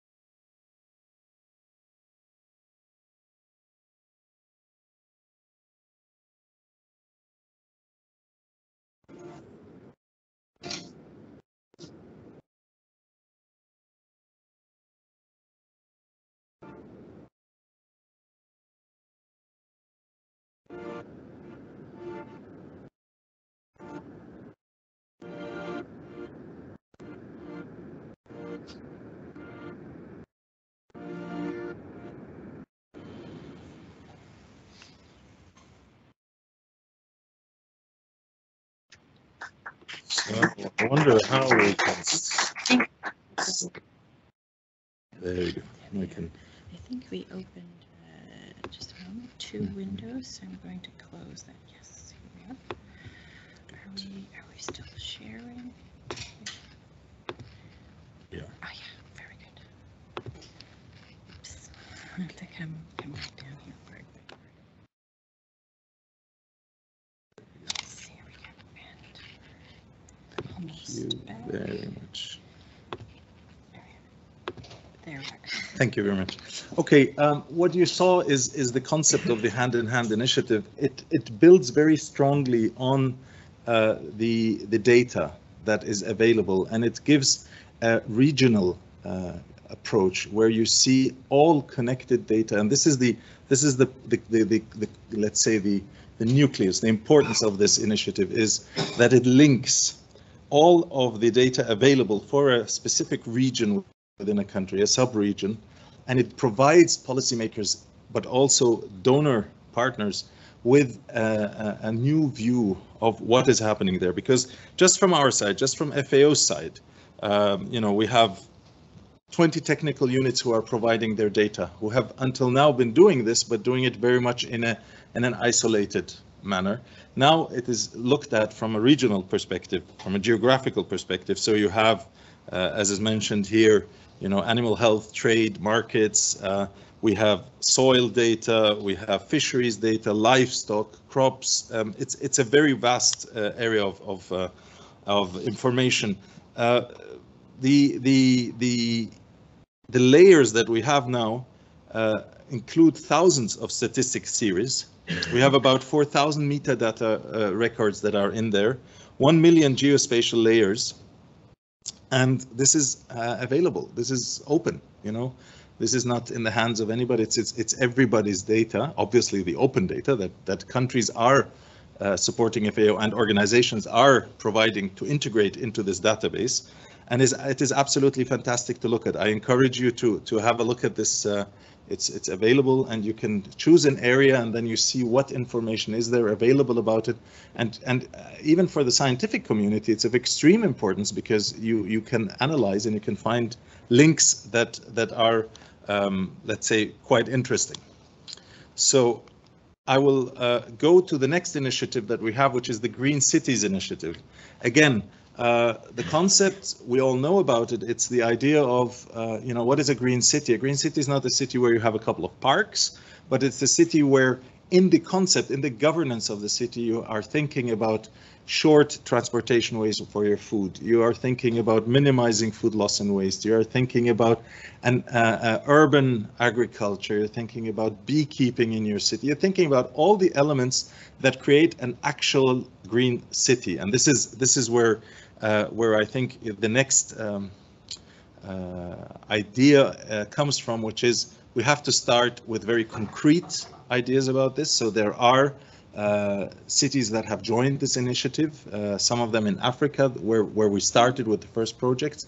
The concept is to increase this over the years and ensure that we have this cross-pollination that you were talking about a little bit in the thinking, so that we have a forum for best practices, that we have the lessons learned shared, because at the end of the day, and this is you will see this as a red line through a lot of what this presentation is about, our problems are very similar. We might be in different degrees of development, but we are facing very similar issues around the globe. And this is why it is important to have these international fora for that. So I will now again try and open the next video.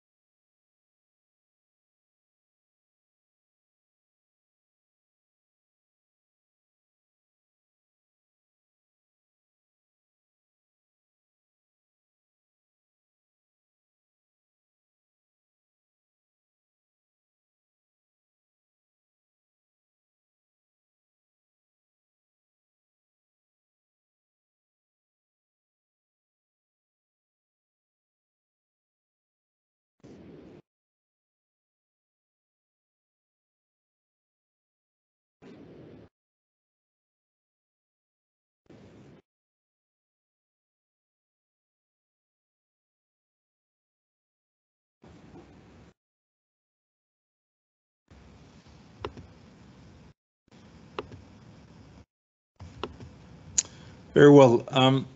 The next initiative that I want to talk about, which is the 1,000 Digital Villages, combines in it several elements that are very much future-oriented and very much in line with what you were discussing before here.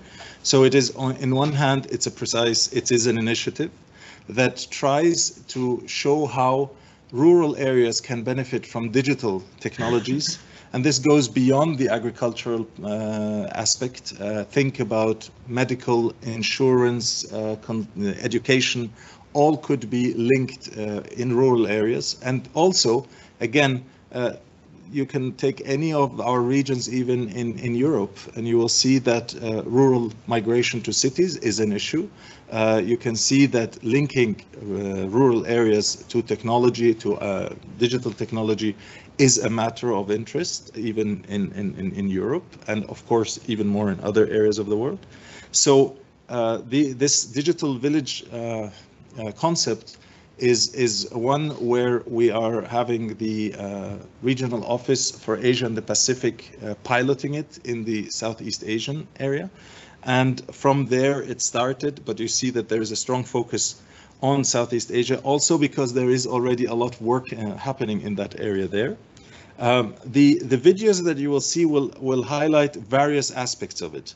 Because one is, when we talk about digital agriculture as such, why could digital agriculture be of benefit? And that's what you will see in Mongolia. What is the link to rural agritourism, which is, again, something that is of extreme importance if you think about the post-COVID area. We are not trying to go back to a normality where people fly thousands of miles around the world and most probably this will only come in a very slow way. But we have this concept of agritourism, where we are combining between areas that are closer to where tourists are and also the production, introducing them to the lifestyle of an agricultural environment, the rural environment, with all the benefits that it has. You will see that in the Dominican Republic, and you will see something about how Bangladesh is dealing with the issue of digital villages in the first video.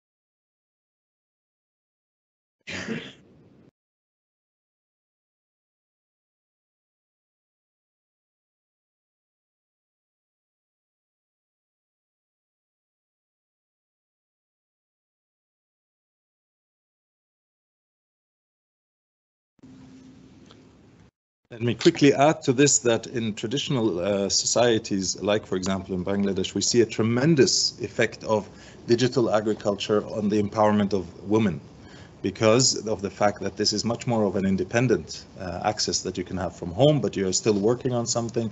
So it leapfrogs also in many other ways that are really of importance to sustainable development in general.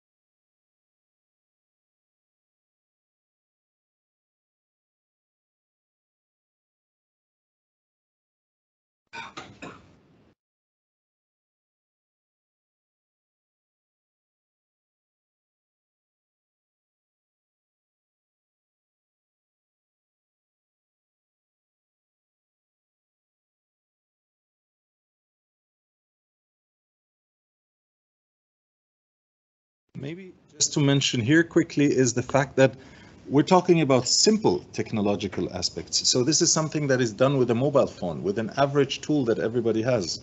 The gentleman who was talking about WhatsApp, using WhatsApp just as we use it in our daily life, but they are able to really create, especially in the post-COVID world, a network of buyers and sellers that can communicate through tools that are available already. This is why technology has moved, and we need to make sure that farmers consider also this mobile phone as a tool, as an agricultural tool for them. I mean, this is a little bit the concept behind that.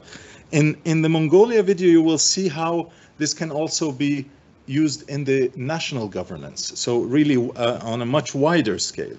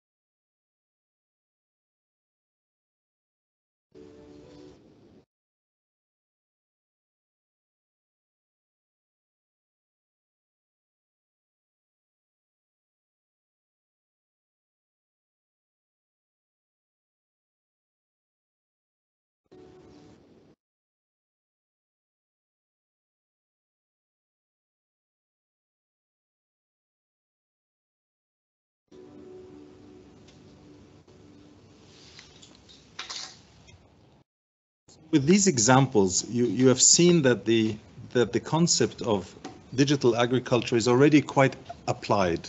And this is, I think, the message from all these videos. On various layers, there is already quite a change happening.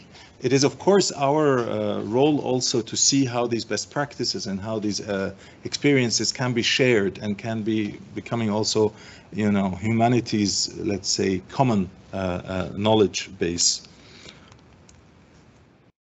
Speaking of knowledge, FAO is also a fundamental part of it is the knowledge organization, is exactly that, is this promotion of all the knowledge that we have. So a few numbers here on one hand about publications, You know, we had about in 2021 about nearly 10,000 total publications and documents that were issued.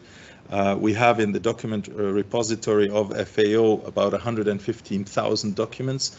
And remember, all of this is accessible. It's free and it's there for everybody to use. So it's a huge amount of knowledge that is at your disposal.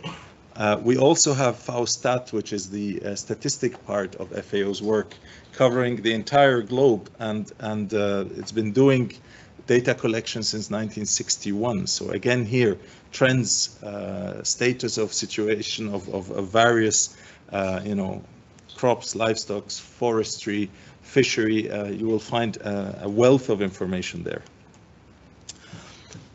On a periodical basis, FAO also issues flagship publications that are considered fundamental for research in the various areas, but also used very strongly by policymakers and decision makers. We added here the ones that are coming up. So on the 2nd of May is the State of the World's Forests 2022. This we call them by these abbreviations. So SOFO, SOFIA, SOCO. And SOFO comes out this year because we have the World Forestry Congress taking place in Korea, in the Republic of Korea, and this is where the document will be launched. But we also are aiming to have launches here in Brussels with our partners for these various documents, where we hope to always have an expert provide us with let's say a summary of the main findings that are of importance, and hopefully always have also a possibility to have an exchange and a Q&A about the various documents that you see here. Part of our work, as I said before, is to work with our partners here in Brussels, and our outreach to the academic and research institutions is extremely important in that. We've just recently organized a roundtable of academic institutions with FAO in Rome, and we had 26 institutions that were showing us plenty of really interesting work that is ongoing, or where we are going to even strengthen that. We have a formal approach, which is the Memoranda of Understanding, but even before that, we can partner on various specific issues, and more than happy to always discuss these. From our Brussels office here, we have also the communication and outreach element that I would like to highlight. So we have our website, we have a newsletter that comes out every month. We have our Brussels Dialogues, which is an invention that we created at the beginning of the pandemic, where we organize Zoom events, usually opened by a high-level political segment, and then we have a technical side to it. We also have all kinds of outreach material and campaigns that we do with various partners here in Brussels. This is our contact here. I would be very, very pleased to answer any queries you have on collaboration that we can do together. And I thank you very much for the attention.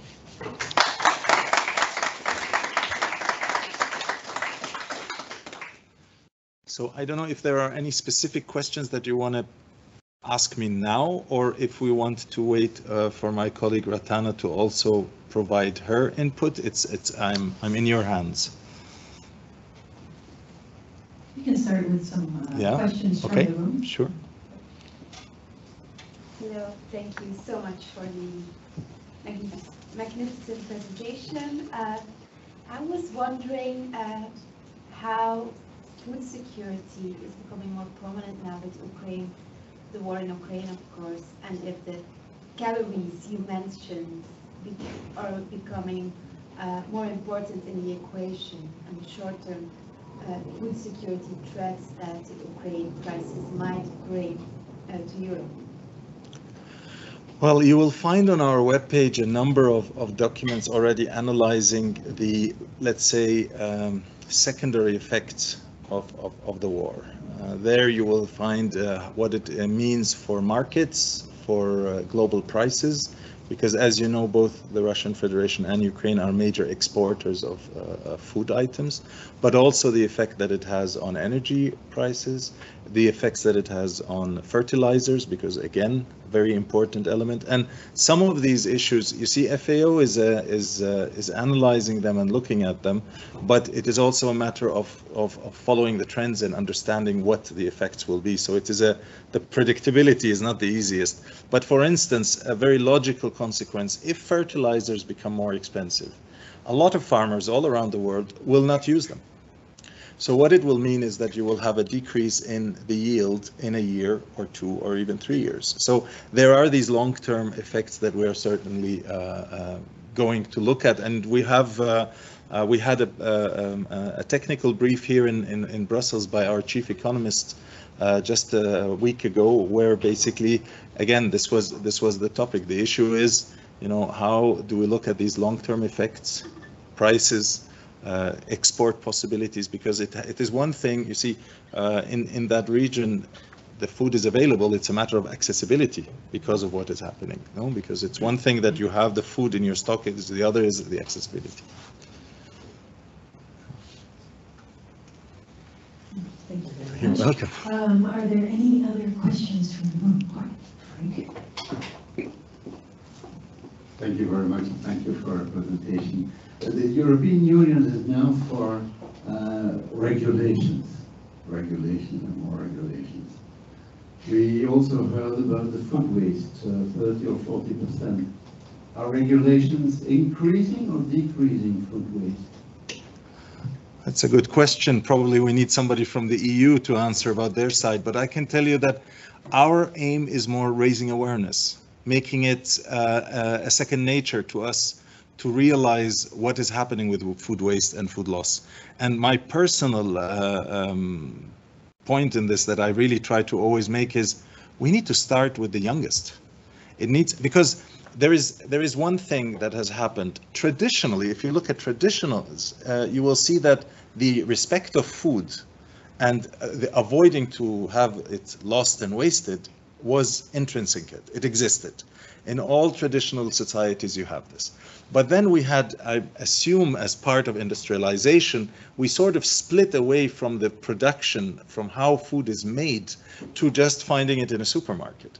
And so we do have now the issue of making sure that the young generation realizes, you know, first of all, for me, a number that I hear from our nutrition specialists that always fascinates me is that you can approximately count that for every calorie that we eat, there's a liter of water that was used to produce it. So when you throw away, you're not only throwing away the energy that was used for it and the raw material, but you're also throwing away water. And in the thousands, because if you think that we are supposed to eat about 2,000 calories a day, that means we're eating 2,000 liters of water as well. But if we throw some part of that away, so I'm not sure about how the regulations is maybe a political issue more than anything else, or a governance issue. But I think that what is needed is to bring the logic back, make it a common sense issue.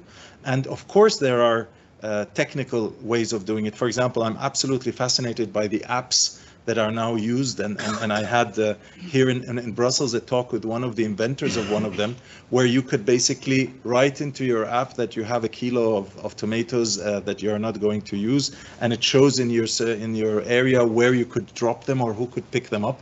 And it is very logical that in reality this could happen, and probably also in a smaller village that it is much more natural to go to your neighbors and say, do you need this, as we don't. But it's something that clearly we have to adapt to our modern way of living. That's clear. Another element, just to be very fair, is also, of course, this is not only a matter of rich and poor.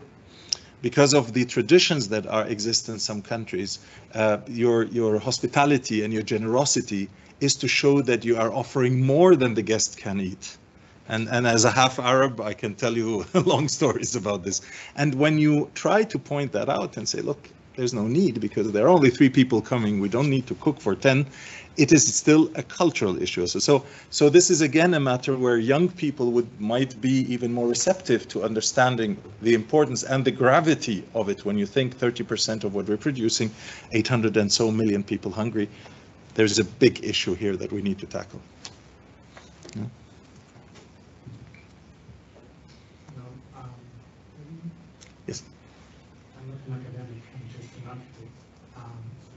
Netherlands. You mentioned just now at the end of this afternoon water. Does FAO is involved with huge problems that are coming of the melting of the ice and all the water is coming from the highest points as Nepal? How are you involved with that? Is there scientists in your groups too that study this? Okay, what I am aware of is, of course, that we are dealing a lot with water scarcity in areas like the dry corridor in Latin America or the Sahel countries or all of the Near East and Northern Africa areas. There are regional initiatives that FAO is doing in collaboration with the countries about it. On the other hand, we have a lot of work that is done on the statistical side of water.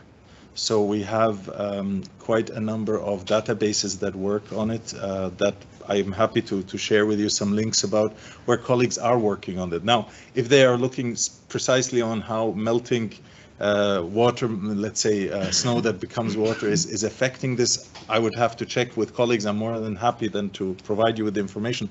But water, obviously, as a fundamental part of the agricultural system is very central to what FAO is doing indeed.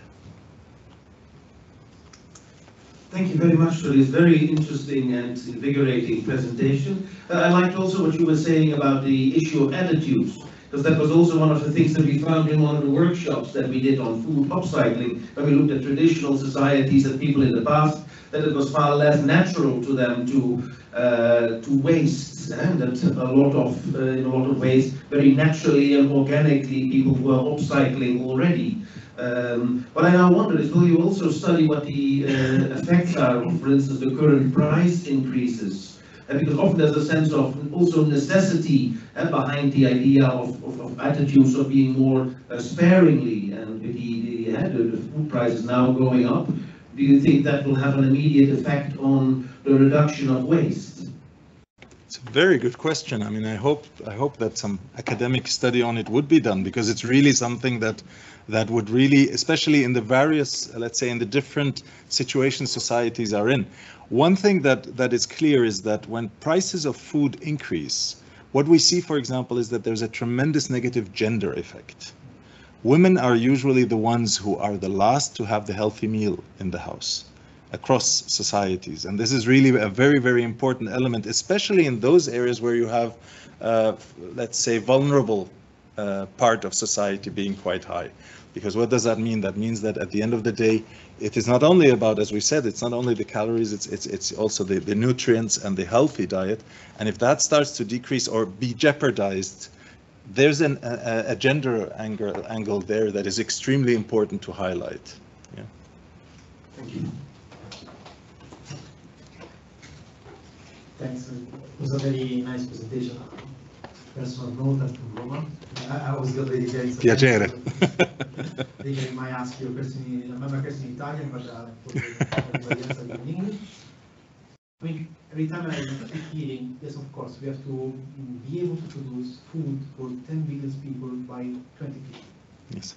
By looking at the number that we also analyze here, I'm not so scared, because actually we're already producing it and throwing it away. Yeah. That's what I usually telling people. It's like, guys, we are introducing. What probably scares me is that this willingness of reaching this 10 billion, let's say, food for 10 billion people by selecting certain kind of cereals or certain kind of, let's say, variety of plant. I mean, do you have any idea, or if there is any signs that, I mean, people are already not the producers, food producers are already naturally doing this, selecting only few varieties because they are afraid they will not be able to produce enough food by using other kind of less valuable varieties. So this is very good. Yeah, no, I fully agree with you on the first part. Yes, indeed, we are producing what is needed. It's a matter of it's a matter of solidarity. It's a matter of, distributing it in the world in the right way. On the other part, I know that FAO has done quite a big and solid work on diversity of food and how this diversity is decreasing. And it's a historical matter that you can see. And I know I was recently here in a market where they were showing what I then understood is called forgotten foods. So you have really fruits and kinds even of apples and pears and so on that just are not used anymore. I don't know if there is a planned or that there is a programmatic approach how this happened, or if it's just simply a matter of at some point calculating that there is more return on this kind of fruit, and then this fruit is used and the other one is used less and less. But I know that we have quite a solid body of work on food diversity, and I know that our Director General uses this quote quite often, that for biodiversity we need to increase food diversity. And that food diversity is and it's also very regional. It's very interesting, because I can tell you colleagues from Southeast Asia that would come to Rome, for example, would ask about cucumbers, and we would show them where they are, and they say, no, other ones, and we would say, no, those are the ones we have, and they say, oh, but those are for a salad, and we need those that you cook, or those that... So regionally you do have this diversity, but it is not all over, and indeed it is needed all over. Okay, we'll take one more question and then Please. go to our next speaker. Sure. Hi, thank you for the presentation.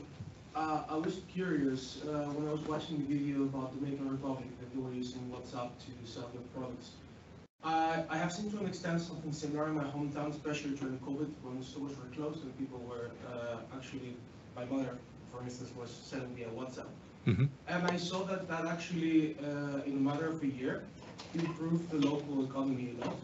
But I was wondering, from what I understood from your organization, you're more interested in like reducing food waste and, well, basically optimizing what David was saying, for instance. So I was curious, because I only see the local effect, and I can maybe imagine that this has a reduction in CO2 because you don't have to ship it somewhere else. Is there anything else that I'm missing for which this is actually advantages on top of local economy, or it's just that, right?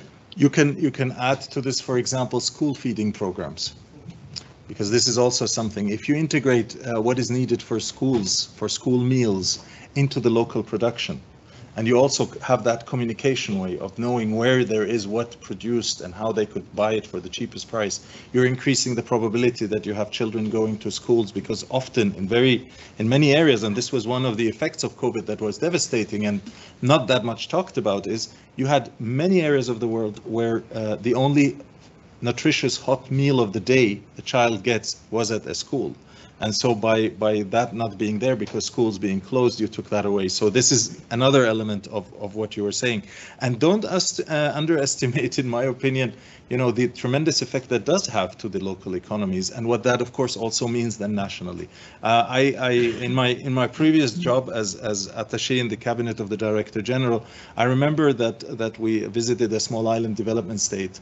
And they were, the national coordinators there were telling us that one of the biggest issues that they're trying to do is convince all the hotels not to import, butter from overseas and some specialty, because they're a 5-star hotel and they want to offer their tourists everything that they're used to back home. Instead, to show them what is there, the richness and the bountifulness of what they have in the region there, or around, just in the islands around the touristic location. So there is a lot that can be done in that way there. No, thank you very much, Mr. Al-Khafaji. We want to give a round of applause. Thank you very much.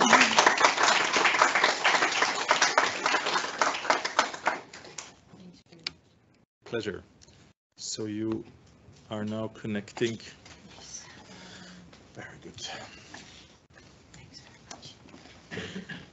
All right, thanks very much. We will now ask our next speaker to share her screen with us. She's returning to us again. She's our fellow, Dr. Rathana Peou Norbert-Munns at Utrecht University, is a part of the Copernicus Center and also the FAO Regional Office of Asia and the Pacific. So welcome, Rathana. Please turn on your camera, unmute your microphone, and share with us. We cannot hear you at this moment. Oh, I'm not talking yet. but I am now. Hello. Oh, wonderful. Welcome, Rathana. Welcome back. Thanks so much. Thanks very much. Thank you. Sorry. So just checking, the video is on, the mic is on, and I hope that my screen is shared. Yes, please. And turn that microphone volume all the way up, please. Wonderful. Perfect. Thanks so much. Great. Good afternoon and good evening, everyone. My name is Rathana. I'd like to thank Annette, but especially as well Nell, Professor Nell, as I was one of the fellow under her sub-team. Big thank you as well to Mr. Raschad for introducing FAO, its mandate, and the multiple framework that speak to the team, the first team of the BrIAS Fellowship. I know that I'm the last kind of obstacle before the official reception, so I will just take 10 minutes to reflect a little bit more. I'm lucky enough to say that I have two hats here, holding the hat of FAO, but as well as one of the first fellow of the BrIAS Fellowship. Saying that is saying again, big thank you to all of the organizer and the BrIAS Fellowship. Being able to be integrated to such a program that look at past, present, and future of food system have been extremely interesting, allowing me to reflect and especially to think in a more interdisciplinary way. And I think this is quite important. For those that don't know what I do, I mean, my mother doesn't know yet what I'm doing as well. I've been trying for the last 15 years to explain, especially when you explain her that you think about the future. And she's like, what is it to learn about the future, right? At least when you're an historian, you can say, I'm learning from the past. There is something that is written about the past. But learning from the future, and especially when you are Asian, is extremely difficult to make your parents be aware that it's actually could be your career. So allow me to guide a couple of reflections related to my work and as well the Foresight work that I do. So for those that thought that I was going to have a kind of keynote play that was going to close that amazing fellowship, well, I'm sorry, it's not going to happen with me. I'm just going to look at more an opening. And when we think about opening, and really, Annette, I really like your presentations, because talking about BrIAS as a global institutions, talking about BrIAS as making a difference, having that novel idea and building that legacy, it's something that really took. And I think that not only for me as a fellow, but I think for many of the fellows that have been joining forces under this first BrIAS fellowship.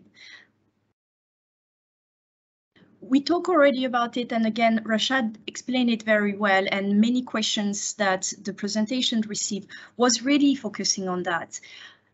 Allow me just to get again to that point and quote Axel Randall. The world produces enough food to provide every man, woman, and child with more than 2,300 calories per day, which is more than sufficient. However, poverty and inequality, structured by class, gender, race, and the impact of colonialism, have resulted in unequal access to earth and bounty. And I think this is very important to repeat and repeat again. And maybe for us who are all in this room, and for those that are in the digital room, it's time to really think in an honest way. What type of society and what type of global world are we living? Is it really a society of need, of demand, of greed? And I think I have been really through different inspiring talk from my colleagues and my fellow, where we were talking about unintended consequences of climate policy, of food policy. We're talking about past lessons and what can we learn for today's lessons. And I think, again, it's not a time for us, not in 2022, to give up. It's not a time for us to think that we cannot address those roots problem or those root cause. It's not time for us to be pessimistic. And I think that over the last 10 years, shifting to a career of political scientist to be more a futurist was my only way to not hate human, I think. And exploring transformative future, that's what I do. And that's what I do on the FAO, where the climate scenario foresight specialist in the FAO Regional Office of Asia and Pacific, which is a really new position. And what I talk about, well, actually, we talk about plausible future. We talk about how we can transform futures. What can we learn about the future? And for those that are not familiar about foresight planning is really about learning from the past, because we do trend analysis, we do horizon scanning, but it is really looking at future trends, future driver of change, look at early signal, and how can those already help us to take better decisions today for the future, in a short term, in a mid-term, and in a long term. So when I talk about exploring transformative future, that echo not only the work of the fellow, but as well within BrIAS and a collaboration with FAO, is really identifying the strategic partnership. As Mr. Raschad was saying, like, strategic partnership doesn't mean it's just institution. You can have a strategic partnership with youth, because they are change agents, and they are the future change agents as well. I have been very inspiring by different talk, including from Pauline, I'm not going to start naming some of the fellow, but the promotion of system thinking was really one of the key driver of the talk. And again, this is extremely important to think about complex system and promote that system thinking, understanding that you have to connect the dots, that you are not walking in a vacuum, and that your learning, your experience, your actions, the decisions that you're going to take, and how you want that to shape the future of the food system and the future of agriculture needs to be think in connection. We're not in a world of a vacuum. Build new skill and data analytic. I think that echo a lot different initiatives that FAO and others have about how much data can be provided currently.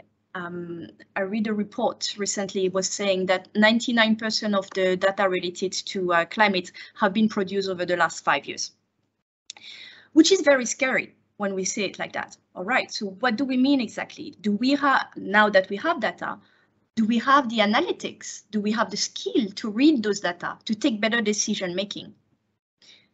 I'm not going to respond to that because that will be more a personal statement of mine, but I'm sure that all of the researcher, professor, all of the experts, all of the fellow that are here today have already thought about what is data governance, what is good information, what is effective communications.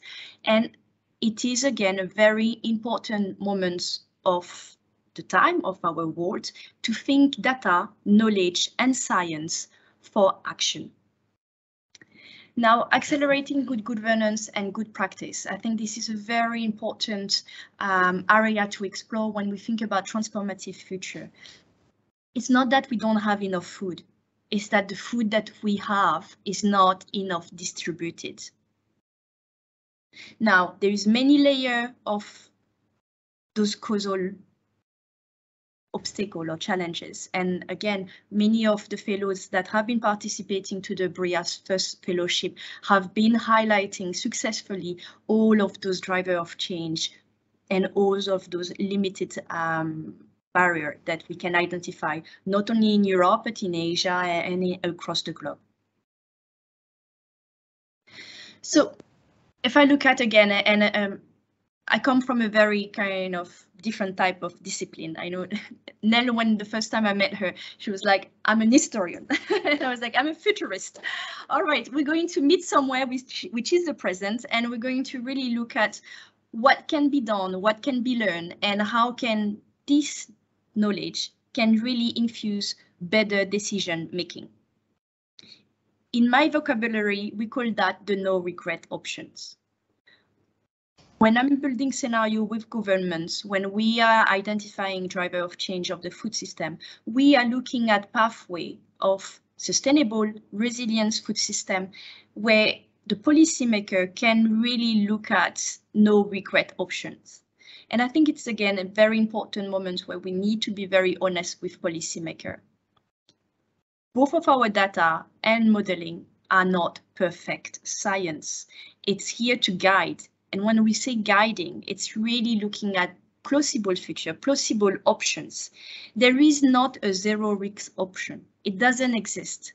And it would be silly to think that it exists, because any of our decision-making process never had to request a 100% science. And it's the same for the food system. When Raschad was talking about, you know, the preference, the culture, this is not science. So a lot of points have been already raised by my my previous fellow and as well Raschad, but again, allow me to really emphasize about why it matters.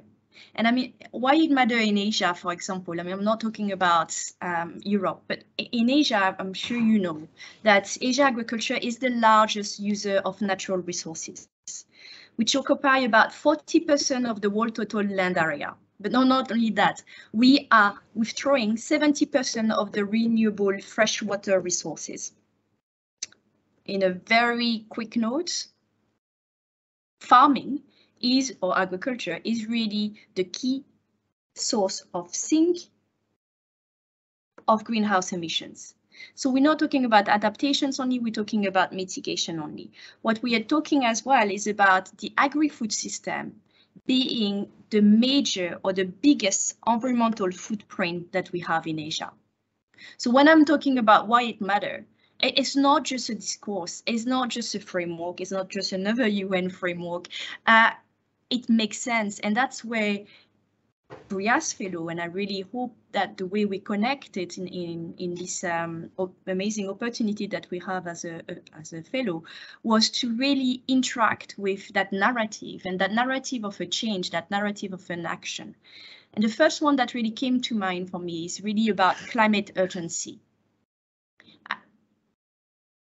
Again, you must all know already about the climate urgency, the previous COP that we had as well, and this limiting warning that we have to 2.5. And I think this is really important again to emphasize.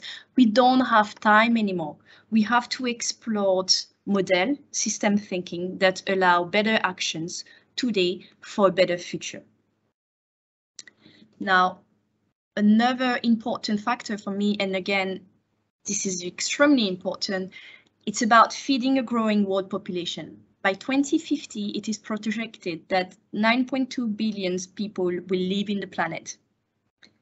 We will have to increase 70%, on average of 70%, of the food production.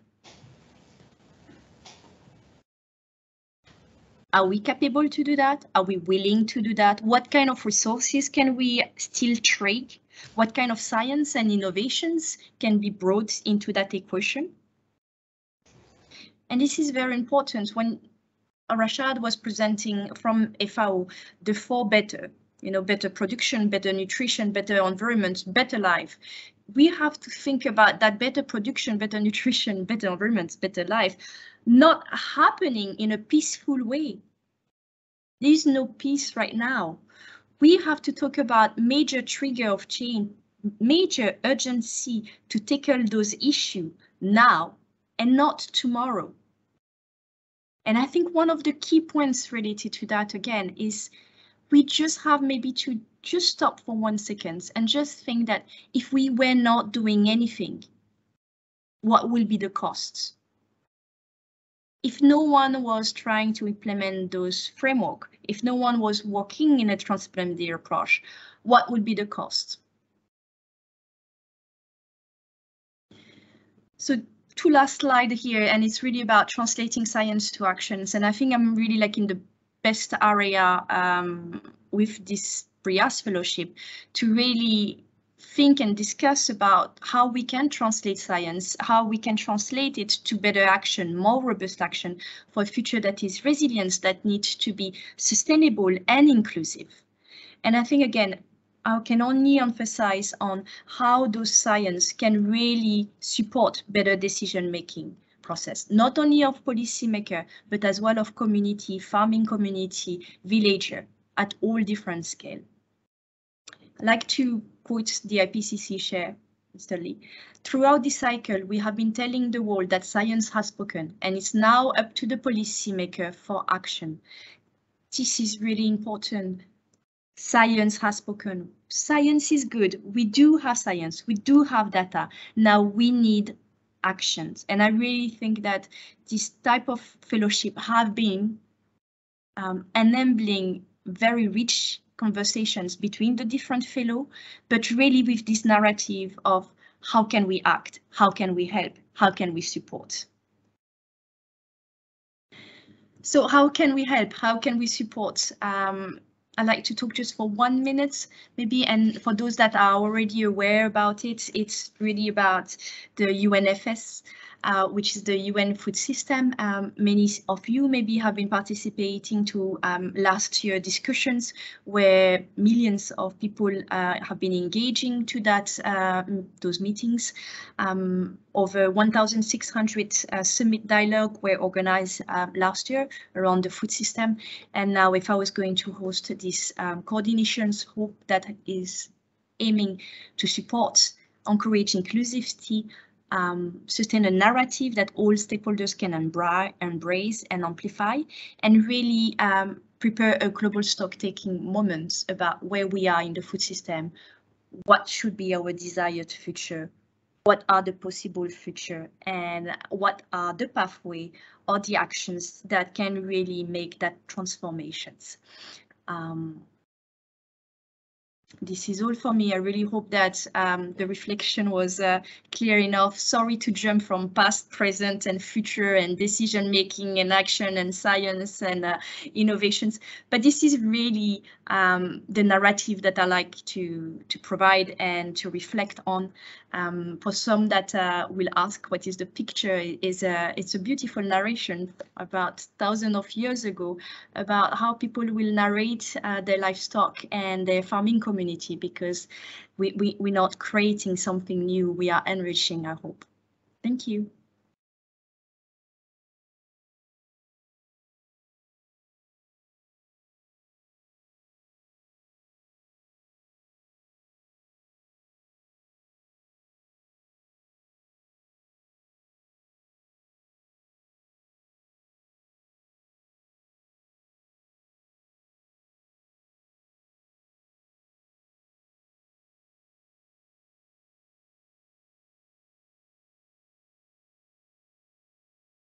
I love the silence, but I can see that Annette mic is on mute. Now can you hear me? Oh, I was really like, oh my God, maybe they already left for the reception. No, no, no. No. Although thirsty for the drinks, but no, we are still here.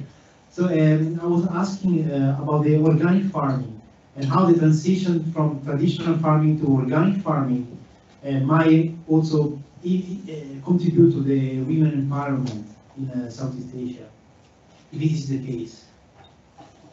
Okay, I could hear very from far your questions. I'm really sorry. If I may ask, you can move towards the laptop. So can you hear him now? Perfect, much more better. Perfect, great. I will take this station then. No, I was just asking if the transition from traditional farming towards organic farming is play a role, or if at all not, to the woman empowering in Southeast Asia. So again, the complexity or the richness of farming culture in Southeast Asia it's make it very difficult to make any kind of general statements here. When we think about rice, for example, going beyond organic farming, many of the poor community never use anything that was not organic because they never had access to any market. So again, it's because of the complexity and the richness of the different practice, the different ecosystem and the different landscape, you will have some Asian countries that are really like, will have to fight against being more productive, wanted to be more productive, and being organic somehow is being less productive for them or within their mindset. And some of the country that actually never had really access to any market. So the practice actually is totally organic because they never use any kind of fertilizer or any different type of inputs. Women have had a major role into because they have usually harvest the different crop, including rice, which is one of the major crop in the regions. So there is a major role which is recognized, and they are a part of the farming community as being accepted in most of the country that I have been working in. Thanks very much, Rathana. Can you hear me now on the microphone? Yes, I can hear you, but if you may shout a little bit more. All right, we'll try to be as loud as possible. Any other questions from the audience? For Rathana. Here we are. I'll probably. I'll just probably walk up. No, I just wanted to make first of all, thank you, of course, for your wonderful talk. It's just a comment, because yesterday we also had a discussion. We had a workshop on colonialism and the influence on food systems in Africa.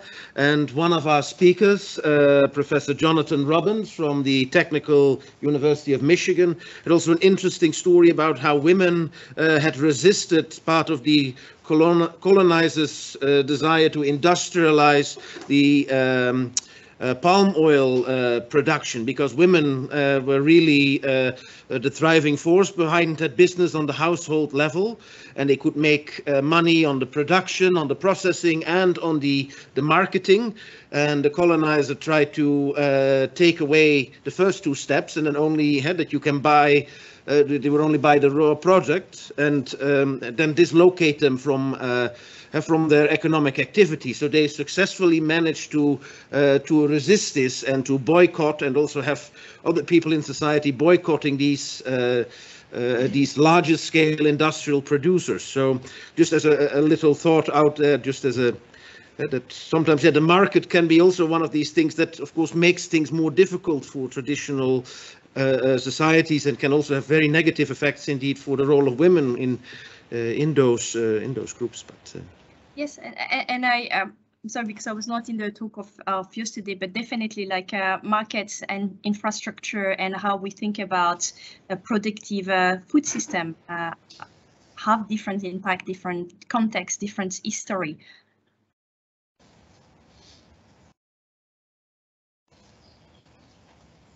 Any final questions for Rathana before we go today? Any in the back? All right, going once, going twice. Oh, well then, in that case, we'd like to give a warm thanks to Rathana. Thank you so much for joining us today. A round of applause.